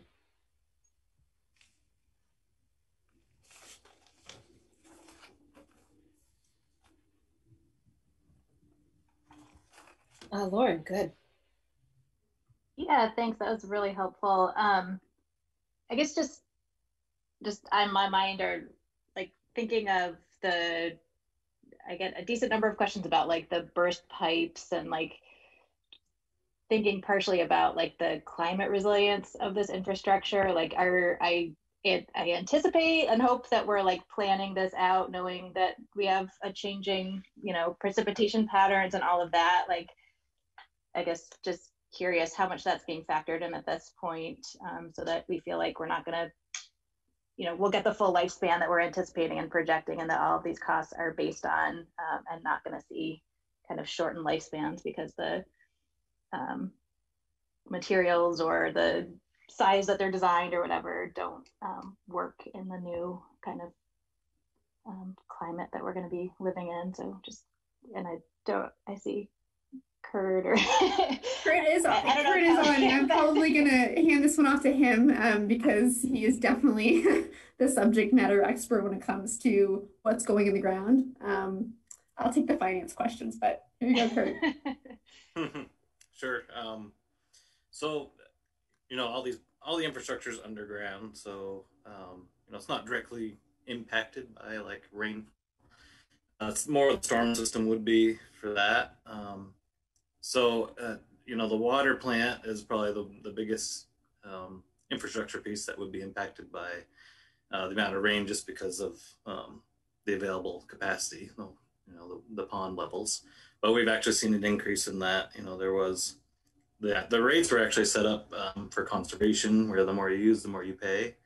And back when that was established, it was really a lot tighter. It was drier back then. So we've seen kind of the reverse. At some point we may want to think about that rate structure as it relates to that. As far as pipe materials, the water system, we did a lot of research on pipe materials and landed on HDPE as the most longest lasting pipe available. And it also can take the pressure surges that the city has. We have the highest pressure probably in all of the state, if not New England. But this pipe can actually expand and contract with pressure changes. So I think it is the most resilient option available, longest life pipe system. And we also have a consultant that has a hydraulic model that models the water system, and we hire them to size every new pipe project pretty much, unless it's a very small neighborhood where you just go 8-inch. So we do, and that factors in, future growth and fire demands. Generally, we size off from insurance rate requirements, so you can get the maximum fire flow capacity, which is more than adequate for domestic demands. So that answers your questions. Thanks, Kurt. Yeah.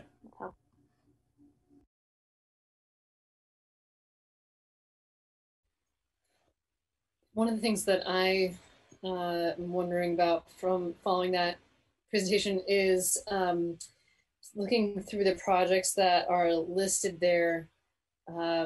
It wasn't totally clear to me if those projects were in addition to the annual number of feet replacement, or if that was a part of, if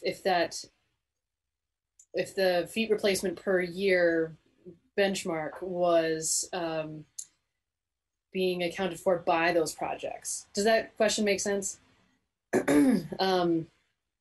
Like with the $12 million for the phase one for the water line to make sure that we have enough pressure for hydrants. We've got this quota that ideally we're meeting, and maybe sometimes it's less or sometimes it's more, but it wasn't clear to me how those two things played into each other.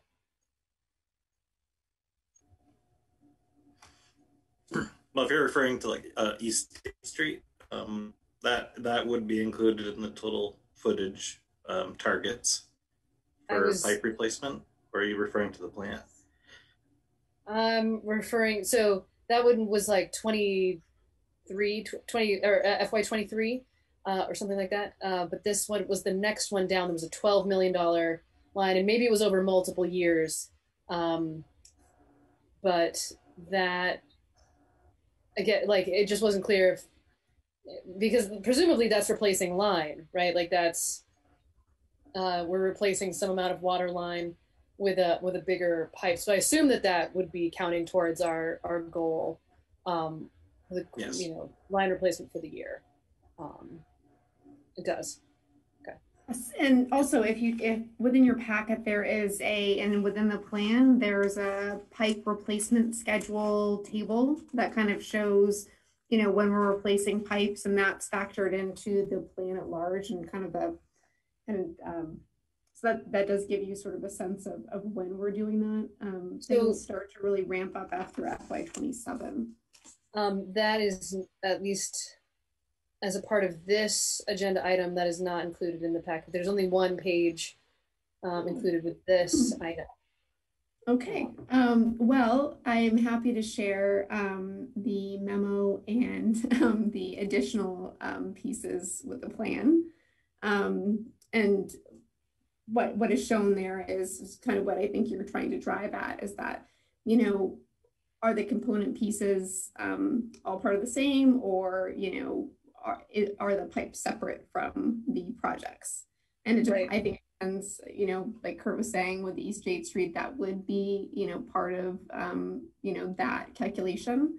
I can say that we also did, run sort of a rough calc on, well, not really rough, but what we've done so far, just to make sure that we were tracking. And while, we may be down a little bit over the pandemic, over the life of the plan, we are, within range to meeting targets. And so I don't know if I'm answering the question fully, but, it's part of the total picture.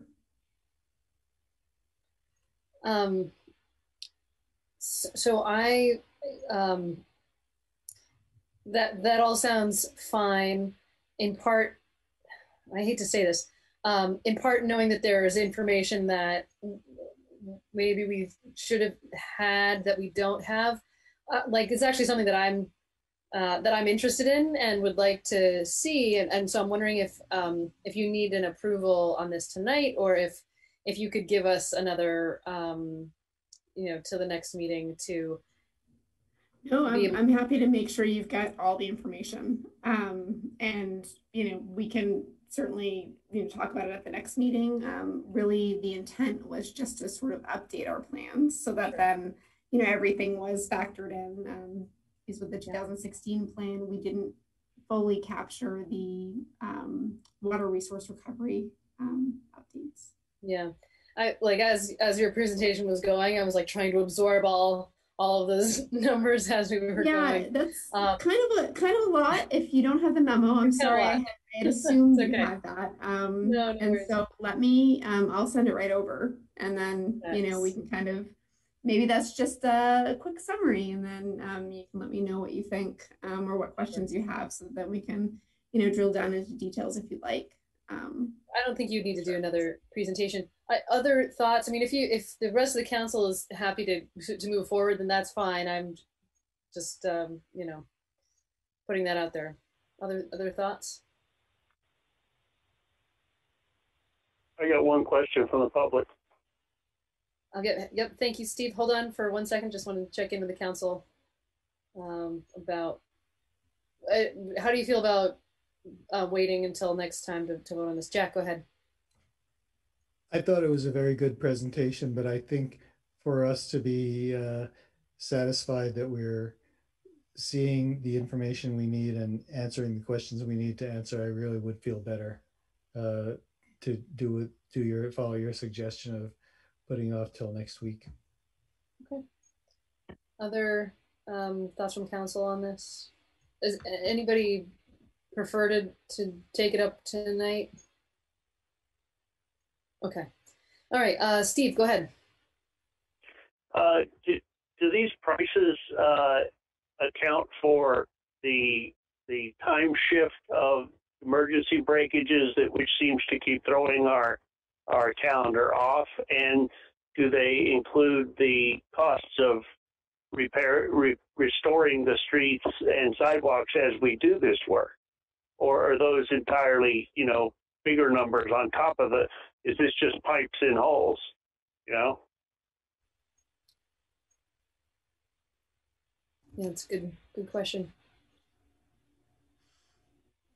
Well, the footage price includes pavement restoration, the whole cost, the service lines, hydrants, everything is factored in when we develop those costs per foot of utility replacements. As far as repairs for water breaks, those are included in the operating budget.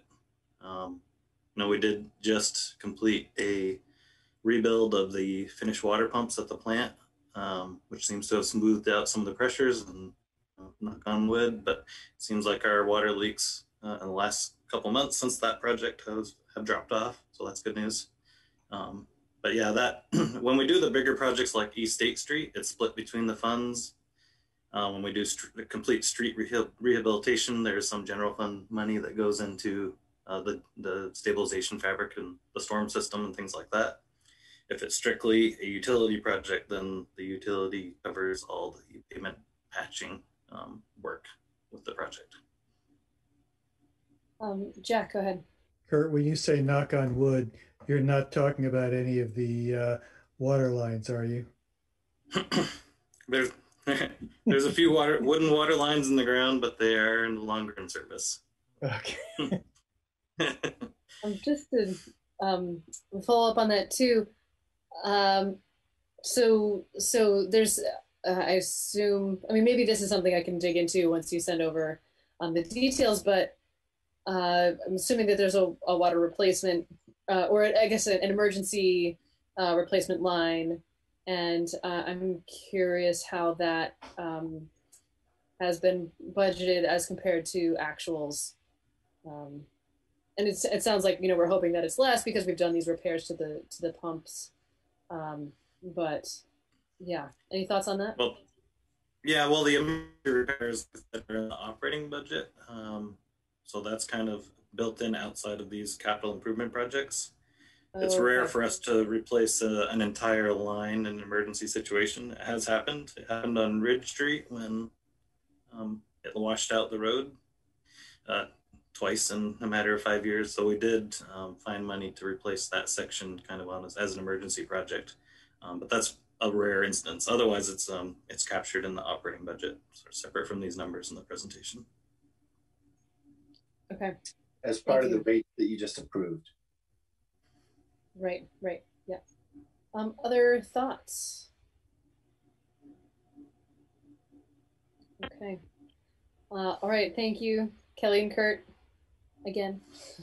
Thanks for all your work on this. And we'll take this up again next time, if that is okay. All right. Sounds good. Okay, so all right, so now we are up to the discussion of public restrooms, and for this, I think is it either Bill or Cameron? It can be either of us. Actually, this was requested to be on the agenda by Council Member Richardson at the last meeting, and I think we do have some information about just the inventory of what's there, what isn't. But I also would defer to the council member who may have his own thoughts as to what he'd like to discuss. Yeah, go ahead, Dan, if you'd like. Yeah. Well, what we were hoping to talk about last time, or what I was hoping to talk about, is we've had talk about adding permanent public restrooms, and I think that this was born a little bit out of the fact that we have potentially money coming from the federal government or the state that would be well suited for this, and we should probably get serious about what it would look like, design, thoughts, sort of forwarding it, and it seemed like I mean, my hope would be like a working group or committee that would be starting to do that. And I appreciate that Cameron put together the sort of George Costanza list of available public restrooms in the city of Montpelier. So I think that's a great way that might be a great way to start talking about this. But then what I'd ask is whether we're ready to create a committee to talk about this, what type of restroom facilities. I mean, I know when Steve Whitaker's weighed in on this, he's urged us to have showers and facilities, and at the same time, I think location is key, and just understanding what would it mean to add a public restroom, like and should be year round, should be 24/7, or should it be or are we talking about multiple places? So I think it's a good conversation that we should be having.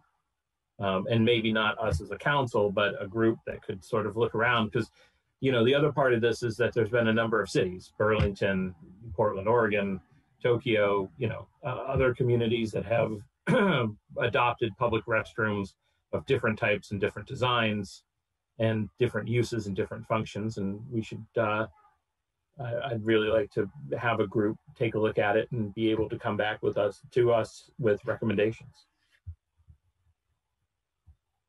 That's how I'd start it. Sure. Connor, go ahead.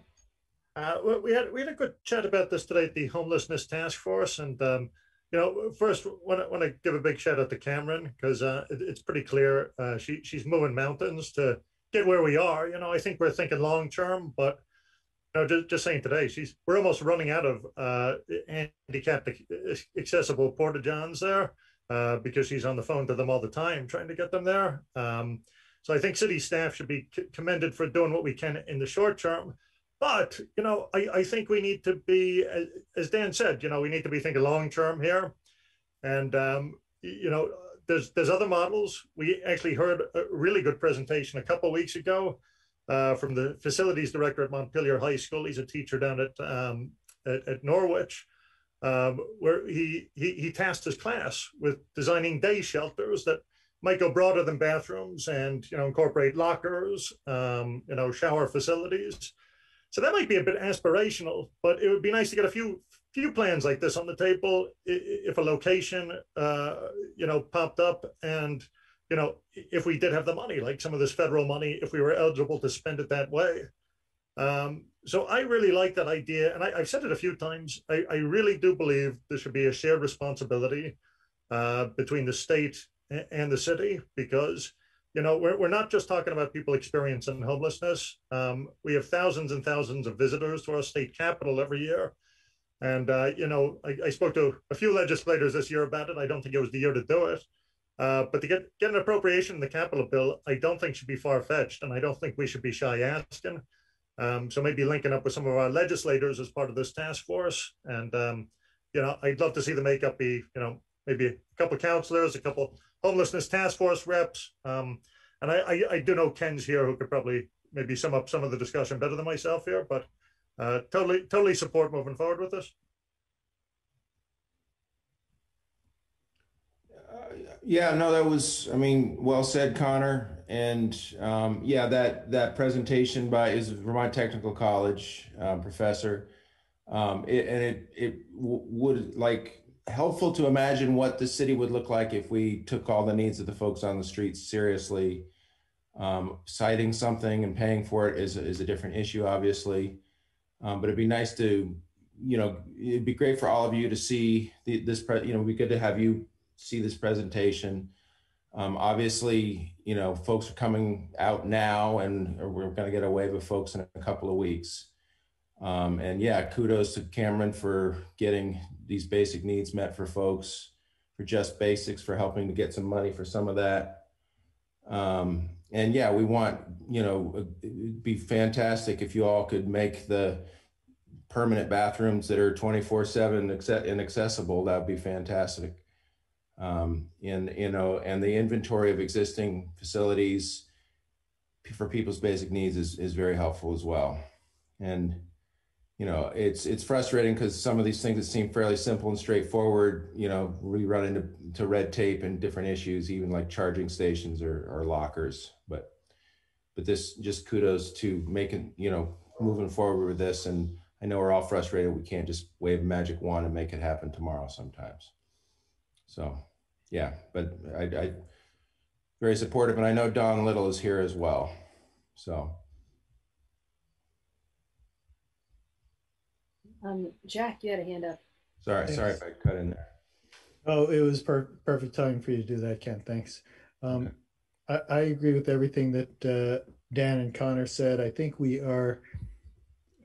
should move this on our agenda from something that we think it would be nice to have to something that we really need. And I hope people recognize that. And I really appreciate Dan putting this on our agenda in the first place a year or two ago and continuing to push it. I think it really is a need. It's not just something that we would like to have. On the short term, so I think that what we should be doing is planning for how and where we can do it, not whether. On the short term perspective, one of the things that I think that the handout from Cameron is very, very good and useful. And one of the things that is stuck in my mind, and I don't remember if we actually made a decision or came to a resolution of how this would work, but I recall that there was a time when we were talking about what we could do to make the public bathrooms downstairs on the lower level of City Hall open at night. And I know that there are building security issues there. I know we had some discussions of that at our meetings, and I'm not sure where that stands, but I think that is something else that I'd like to see on the agenda because it's something that could be done more quickly than building a permanent structure.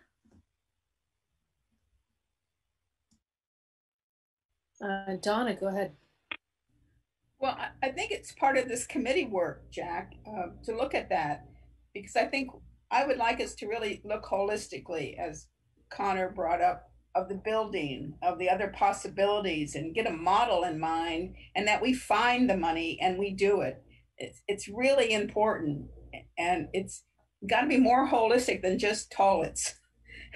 I think we really have to look at the whole problem that we now face with people who don't have a place to put their head at night, don't have a place to shower. So I would love to see a committee, and I'll be glad to make the motion that we create a committee. I think we need to move forward very seriously on it. Yeah, I agree. We've been talking about this for a while. I think it's worth having some minds dedicated to it. I need a second. I'll second. Sorry, that was a motion. Okay. All right, so a motion and a second. This is a committee. What do you want the name of this to be, Donna? Well, some wordsmith in the group, something creative and inspiring. What are we calling this? Public Restroom Committee? Lords of the Loo. Cameron gets credit for that one. While you're thinking of a name, I guess I'm. So first of all, I think it's great that we're doing this, and this may be more for the committee than for the council. But part of what, using the old begin with the end in mind, as we think about this, are we looking? I think it's a question. Are you looking for something for evening use, for overnight? Is this something for the unhoused population, or is this, daytime tourist visitors, or we're trying to serve both? So where the location? I think it's thinking about who the end user is before we just start saying, hey, here's a great place to put a bathroom, because it might be a great place for some uses, but not for others. So I think that's probably not your job. I think that's the committee's job, but I would just say that be in whatever directions you give the committee is first identify, and you may end up with like a daytime restroom option, a list of options, as the state's reopening, their bathrooms are going to be getting reopened.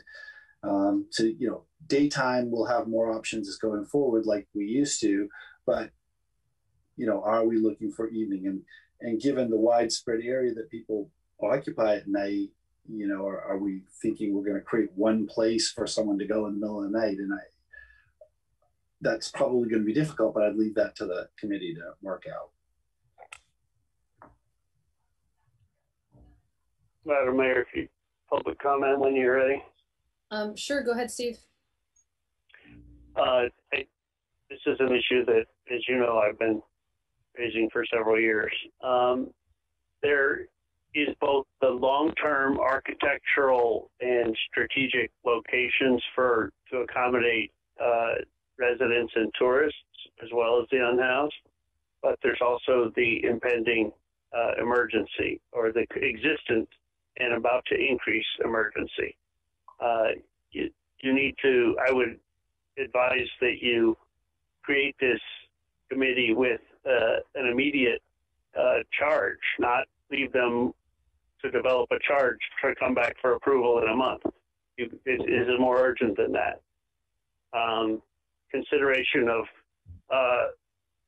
can't be, with the emergency consideration, can't be separated from the whether or not we're going to allow designated camping, because where you could put a toilet trailer or a shower trailer, there's a lead time, there's maybe even a backlog. Those are tens of thousands of dollars each, and those are reusable, like in a FEMA type motor pool as a statewide resource. But what I'm trying to do is emphasize that there's emergency considerations that need to be made that need to be happening sooner than the architectural designations. I disagree that months ago you approved and you took Bill's word for there's no room to negotiate anything more out of the transit center. The transit center has excellent bathrooms. It's a grossly underutilized building. They're open to having the city either extend the hours of that staff, or people in the building staff it, or city hire somebody to staff it and keep that open longer term. There's even room for lockers there, even on an interim basis, until a vendor goes in. But the vendor doesn't look like they're coming in to sell coffee anytime soon. So you may need to make some emergency provisions. And I just encourage you to get that framework in mind while we simultaneously start looking at architectural and existing options. But the city hall, the city center, probably not so much anymore. And the transit center are our best options. Just want to clarify a point that was just made. When I said there was no more negotiation, I said, and I said this at the time, that GMT had no more funds to expand hours, but if the city wanted to pay, they were willing to have us do that, and we looked at the cost. So that is an option that we could we could do that. He's correct, but he's not correct that I said we couldn't do it. And I'm reaching the end of my patience with his misrepresenting my statements in public.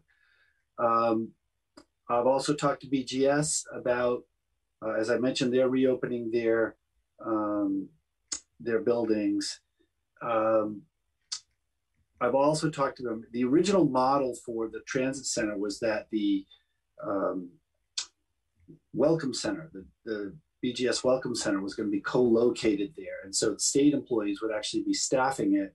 It would be a combination welcome center. People could get the bus there. Obviously, GMT would have to provide some technical assistance. And I've reopened that conversation with the state because that would provide perhaps more operating hours and save GMT some costs. So to the extent that the state is interested in supporting transit, as well as having a welcome center located right where people are coming into town. So that is a current conversation that's happening. So far, they've said, sounds interesting, we'll talk about it. They haven't made any commitments, but we are not simply ignoring the transit center as an option. Thank you. If it needs, my motion needs to be more clear. I guess for now, I would see that I would like to see this committee be very holistic in its view of looking at our current need for what I call public washrooms as well as toilets. And that they look at the list such as what Cameron's done for us and how do we expand hours. There might be ideas, lots of ideas. I don't want to get into them tonight, but I'd like the committee to really be very broad and holistic in their approach. And there may be several different solutions that feed into, or several different components that feed into the ultimate solution to serve people who are homeless, as tourists, mothers with little kids, whatever. There's a holistic need here because the porta pots keep disappearing. The state took theirs away this week. I was very disappointed to see them gone at one point. So that was my intention of the motion. Yeah, and the state actually took theirs away because their buildings are reopening and their bathrooms will be available. That's why they took them away. That's good to know. So they did not need external porta potties anymore. They really do, but it's another story. Okay, and so there were a couple of seconds. Is that clarity amenable to, I think it was Jack and Dan. I'm not sure who's the second of record, so. Jack can have it. Jack. Yeah, it's totally fine with me. Okay. And Donna, did you or anyone else have thoughts on the name for this? Okay. Public, do you want to? I added the word public washrooms as well as toilets, restrooms. Public washrooms and toilets, Jack, yeah. And I've had someone suggest to me online public facilities to suggest that it's broader than just bathrooms, but of course that also means it doesn't, facilities can mean every public building in the city, which is maybe a little too broad, but. Public facilities, beautiful. The committee may come up with something very clever. John. Yeah, just for clarification, I started following that description for a while, but is the entirety of your description then part of the motion? Because I mean, I can go back and listen and reconstruct it. That's fine. I just want to be sure. I understood it was just. Sorry, go ahead. The intention of my extra wording was I didn't want it to be seen very narrow. I wanted the charge to be broad about public facilities that will meet our need. No, I understand that. It's just that I didn't know if that entire description was then part of the motion. No, it's part of our consciousness. Okay. That seems fair. Just yeah, it doesn't need to be a part of the motion as long as it's clear to the whoever's on the committee.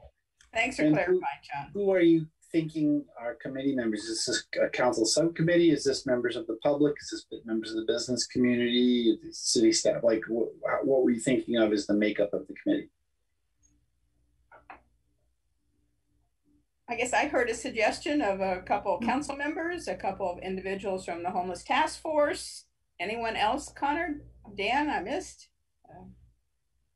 Well, I mean, I think general public. I mean, if somebody wants to join this, it strikes me that, you know, there's a couple of different architects in town, and it would be really wonderful if someone like that was willing to serve.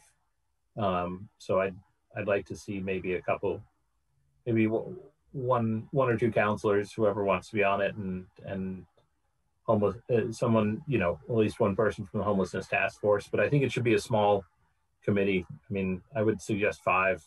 Well, anybody can bring in resources, so by all means, if we say 2 council members, 2 people from the homeless task force, and 1 general public. But I guess I don't want us to wait and go searching, that we start and people join in, because it does need to be done. Get the ball moving. I like that makeup. You know, I think nothing precludes other people from joining the committee if you just have the core 5 that are the ones voting on it, right? I think you might want to, if you're going to have 2 people from the homelessness task force and 2 people from the council, you might want to have someone from Montpelier Alive or someone representing the downtown community, because that is certainly a need for many of the businesses during, you know, they have people, but also I think they may, you know, they have their own concerns about congregation of people. And so that's a voice that should be heard, not necessarily kowtowed to, but it ought to be at the table. So whether we just ask Montpelier Alive to find a rep, whoever they can round up. It's a good idea. It's great.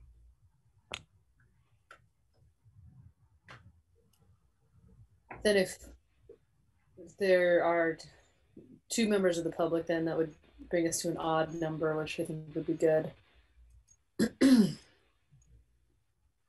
Madam Chair, okay. Can I? Yeah, can go I ahead, just caution? Yeah, can I caution that this looks has all the specter of the 2 years of non-action on any of the goals of the homelessness task force. So if you put, you know, the vested interest in the status quo, that's what you're going to get out of it, you know? So I would just disagree that we've maintained the status quo. I feel like we've made progress with the homeless task force, and it may not be all, like, have achieved all of the goals that we hope to achieve, but we've done some things, and like I'm glad that we've formed that committee. In any case, yeah, this group is going to have a clear mission and a really specific, well-defined goal, and I hope that they're able to come back to us in a timely way. Yeah. So, having said that, so we have a general idea of the makeup. I think we have a clear mission for this group, and maybe we don't. I don't know if we have clarity about the name. Public. I feel like public facilities is actually too broad.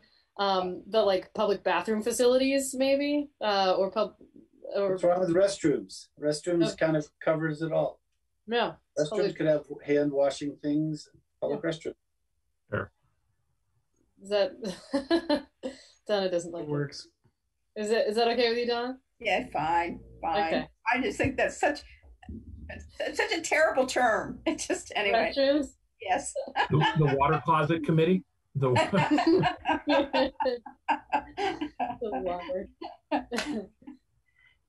Fair enough. Okay. Any further discussion on this? Okay. All right. So, all in favor, please say aye. Aye. Aye. Aye. And opposed. Okay, so that passes. So I assume this is something that Mary will be posting, will advertise for, and then hopefully be able to point folks to at the, I'm not sure what our timing is. It's either the next meeting or the meeting after. But we'll get on it. It's great. Thanks everybody. Thanks Dan for bringing this up to as its own agenda item. Okay. Super. All right. So we are gonna move on here. And all right. So so at the end of the last meeting, everyone's internet simultaneously disintegrated, and it was very exciting. But it meant that I'm not sure that we were very clear about which summertime meeting we were canceling. So we wanted to put it on this agenda to just confirm, assuming that everyone's internet was working now. Yes, we were on the of agreeing on July 7, but we didn't. Then everybody just went out. So how do people feel about canceling July 7? I move we cancel the July 7th meeting. I'll second. Further discussion? I feel like that one didn't work well for Dan. Is that accurate? Well, I mean, so I'm going to be I may be on a plane next week when we have this meeting. So, but I think we discussed this before. So I think I'm the only one affected. And I'm willing to grant you a reprieve for my presence next week. So we can take the 7th off as well. I'm happy to do that. Okay. All right. Fair enough. There was a motion. Was there a second? I think there was a second. Yeah. Okay. Any further discussion? Okay. All in favor, please say aye. Aye. Aye. Aye. Aye. And opposed. Okay. All right. So that passes. So we will be canceling our July 7th meeting. I'm just going to take a second and take it out of my calendar right now. Okay.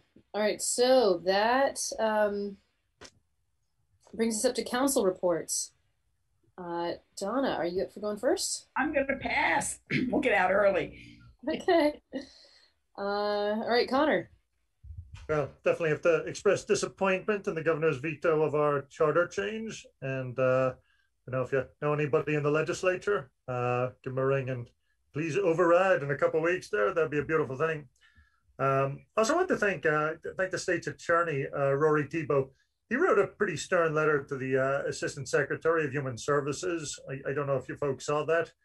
Just on the state not really having a comprehensive plan for when the hotel vouchers dry up on July 1st there. So yeah, really appreciate Rory, stepping up and, in his role, applying some pressure there. So that's it for me. Great. Jay. I'll keep a theme for my 2 quick comments, which is school related. One is congratulating both the girls tennis team and the boys lacrosse team at Montpelier High School who won state championships tonight. And good luck to the girls ultimate team tomorrow night on their finals. But also I think probably broader and more significant is acknowledging the work of administrators, faculty, staff, and particularly the students of all of the Montpelier Roxbury schools getting through what was an incredibly challenging year, and being able to be able to stay in school and stay really committed to their community. And I think that is really showing through. The elementary schools, graduation tonight, middle school tomorrow night, the high school on Friday night. I just think it's worth pointing out the effort that was made as a community to make sure that kids had the experience that they did throughout the school year. So I just wanted to acknowledge that. Thanks. Yeah, thanks. Dan. I'm actually going to take a pass tonight. Thank you. Jack. Well, I thought I had three things, but when I got to writing down, I could only think of two of them. So sorry about that. But one of them was, as with Jay, I note Friday is the last day of school. And I also want to give thanks to the teachers, the administrator, to the mayor, and all the teachers in the schools, the administrators. I know my granddaughter loves her teacher, and I think that our schools did a great job, did everything they could to make this a successful year under the worst possible circumstances. And I really recognize and praise them for that. The second item is also school related. People on the council and people in the public may remember that a couple of years ago, the school board created a committee to look at Main Street Middle School, possible uses and of the building and what else could be done for the middle school. I was appointed to be a city council representative on that committee, and as it happens, Jay and Dan were also appointed to that committee and have since also become council members. So we really have a lot of muscle on that committee, although the committee hasn't met in a little over a year, and we just received notice last week from the school board that they decided to terminate that committee, and they're going to be doing other things to look at the physical plant needs for the school system.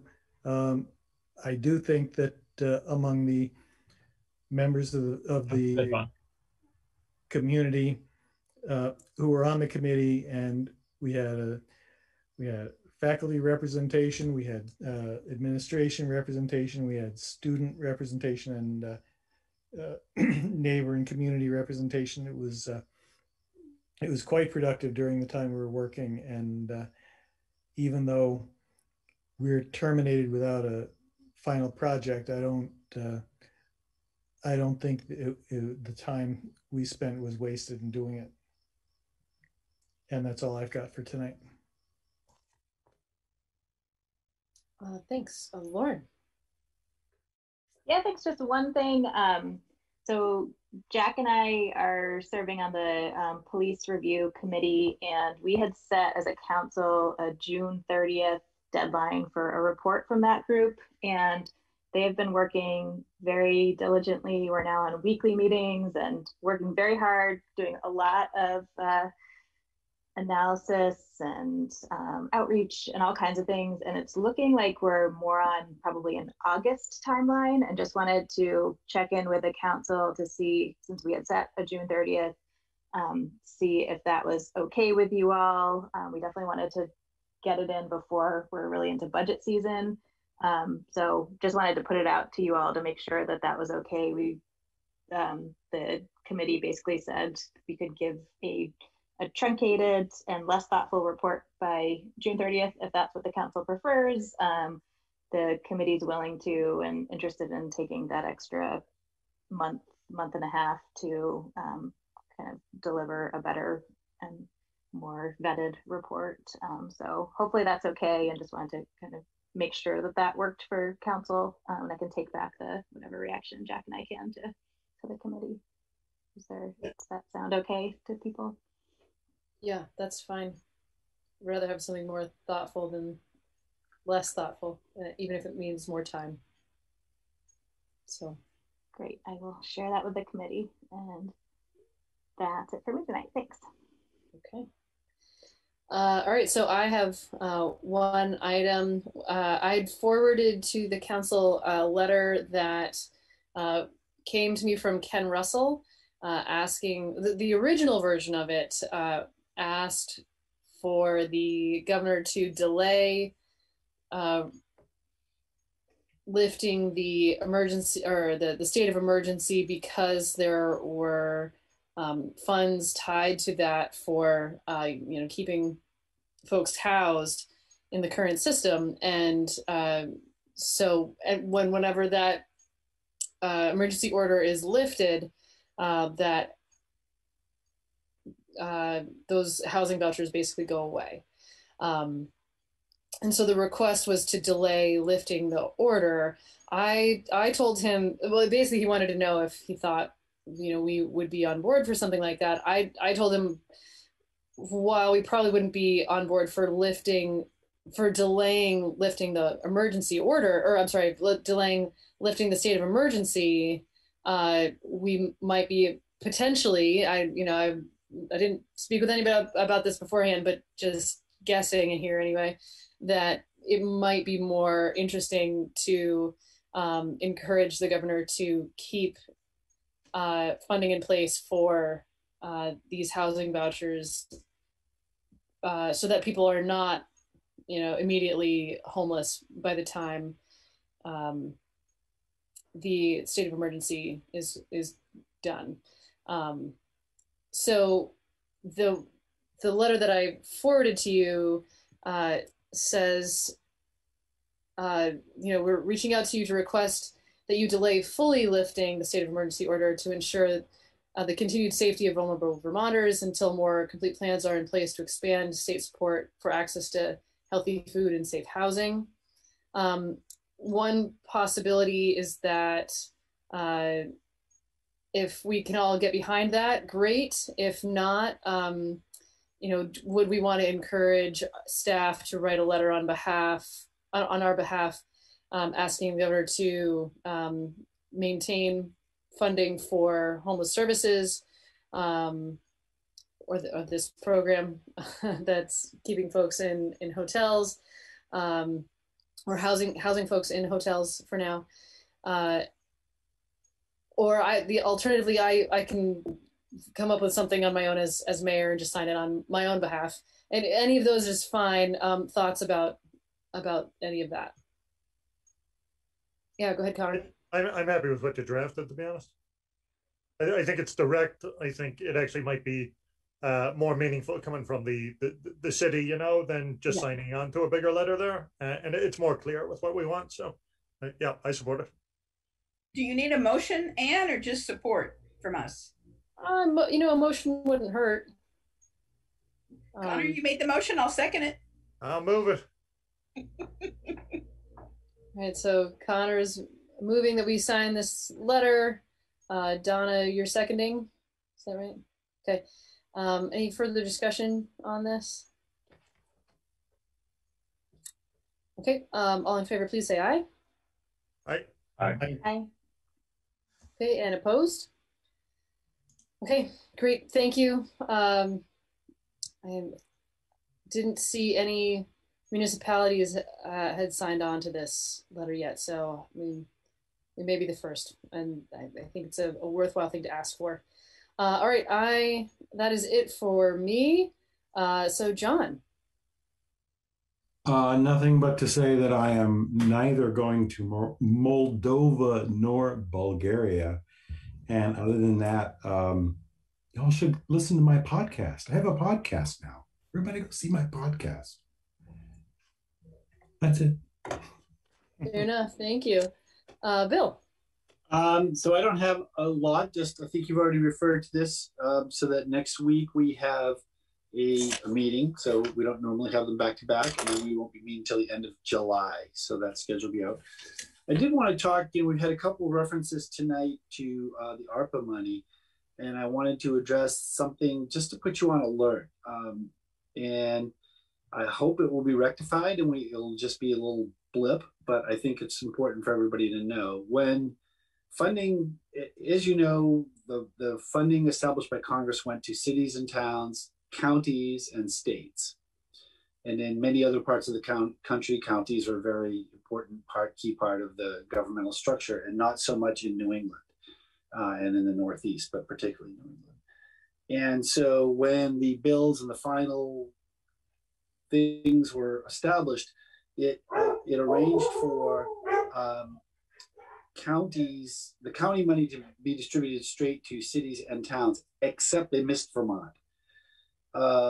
So all of the money we've been quoted in terms of what we're going to get was assuming county money was redistributed to cities and towns. What the legislature approved was that the counties would get the money and return it to the state, and the state would then decide what to do with it. Now, presumably, they would decide to give it to the cities and towns who have all been counting on it. And I have been in touch with the League of Cities and Towns. They've talked to the governor. They've talked to our congressional delegation, all of whom are advocating very hard that this money goes straight to cities and towns. But just so you understand, for us, it's a difference of a total over the 2 years of 2.1.5 million to 771,000. So it's about 2/3 of the total is this county money. So again, hopefully it won't be a problem. We're certainly going to jump all over it. I would recommend, and I assume you'll all agree, that we contact our legislative delegation immediately and point this out to them and urge them to support this money going to the cities and towns for whom it was intended in the first place. But if the Treasury doesn't change its guidance on this, in theory, the state can take this and do whatever it wants with it. So obviously all the plans, all the funding we've talked about might require a rethink. I don't want to, I think in the end it'll get straightened out because Congress was clear, but it's not a guarantee. So I felt you ought to know about it and know that we're already chasing it down. It's obviously substantial and makes a huge difference on what we would be able to do with those funds. And then lastly, I just wanted to, again, thank you all for allowing me to serve as a regional vice president for ICMA. We had our first in-person meeting since I've been on. It's all been all virtual instead this past weekend, and it was a real honor to represent our city and our state and our region with the 20 other people who represent the rest of the world. And it was interesting business talk for the organization and the profession and all of that. So thank you for letting me serve. And that's all I have. Cameron, do you have anything else? I don't right now. Thank you for asking. I will sort of volunteer myself to help out with the public restroom committee. It's something that obviously I'm very close to in the work that I do with the other committees and would like to continue that if that's all right. That's great. Great. Thank you. That's excellent. All right. So we have one other item, which is hotel garage update. Jay, yeah. Thanks. One quick question. Yeah. Seeing as our next scheduled meeting is on the 16th, the day after the mask mandate ends, are we assuming that it will still be by Zoom, or what's the possibility of being back in chambers? That's a good question. The reopening plan, so you guys can do what you want. The reopening plan that you approved called for us to start in-person meetings after July 6th. Right. Okay. Yeah, I just didn't know if maybe that you can, that was your plan. Lauren. Just noting I was planning to Zoom in from Connecticut, so I could do that even if some of you were in person, I guess, if we had figured that technology out. But so right, really, we still do have the city council chambers open for folks who need to use it. We're going to try to keep this hybrid model open for this month, and then throughout when you meet in person, try to get that to be part of our council meetings going forward. Yeah. So we would basically at most have one more meeting by Zoom, even if things are lifted. So I feel okay about sticking with that plan for now. Thinking about the next meeting as sort of our last Zoom meeting and having it be kind of a transitional time, I guess, thinking about, okay, we're ready to go back. So is that okay with you? Or we're just going to check in. Is that okay with you, Jay? I mean, it's a good absolutely. question. Yeah, Okay. yeah, absolutely. I'm totally fine with that. I just wanted to put it out there, just with as quickly, or not as quickly, but as things are changing and evolving. So I just wanted to ask. Yeah, it's fair. It's a good question. And Jack, did you have something? Yeah, I think it's consistent with the overall plan of reopening city buildings to the public on July 6th. And so, Yep. much as I really want to get back in the same room with all of you, I think we can make it one more meeting. Yep. Okay. All right. So for this next item, we have an update to receive, and anticipating that we may want to do this in executive session. Jack. I move pursuant to 1 VSA section 313A1 that we make a finding that premature general public knowledge would clearly place the city of Montpelier in at a substantial disadvantage in pending civil litigation to which the city is a party. Second. A motion and a second. Any further discussion? Okay, all in favor, please say aye. Aye. Aye. And opposed? Jack. I move that we go into executive session and that we not return to public session at the conclusion of the executive session. I think we might have to. Is that Yeah. in order to adjourn? Okay, take that last part out of this out of the motion. We go back without any plans to do anything, no. Right. Yeah. I'll second. Okay, motion and a second. And just to be clear, who are we including in? Who's coming with us? Bill. The Bill's coming with. manager. Is there anyone else? No? Okay. I'll be here holding down the public line. Okay. All right. Yeah. Thank you. Yeah. Okay. So motion and second to go into executive session, including Bill. Further discussion. Yeah, all in favor, please say aye. Aye. Aye. Okay. And opposed? Okay. So most of us are gonna hop off this line. We will return to this line to officially adjourn, but we will not be taking any further actions. Okay. I'll see you everybody on the other side.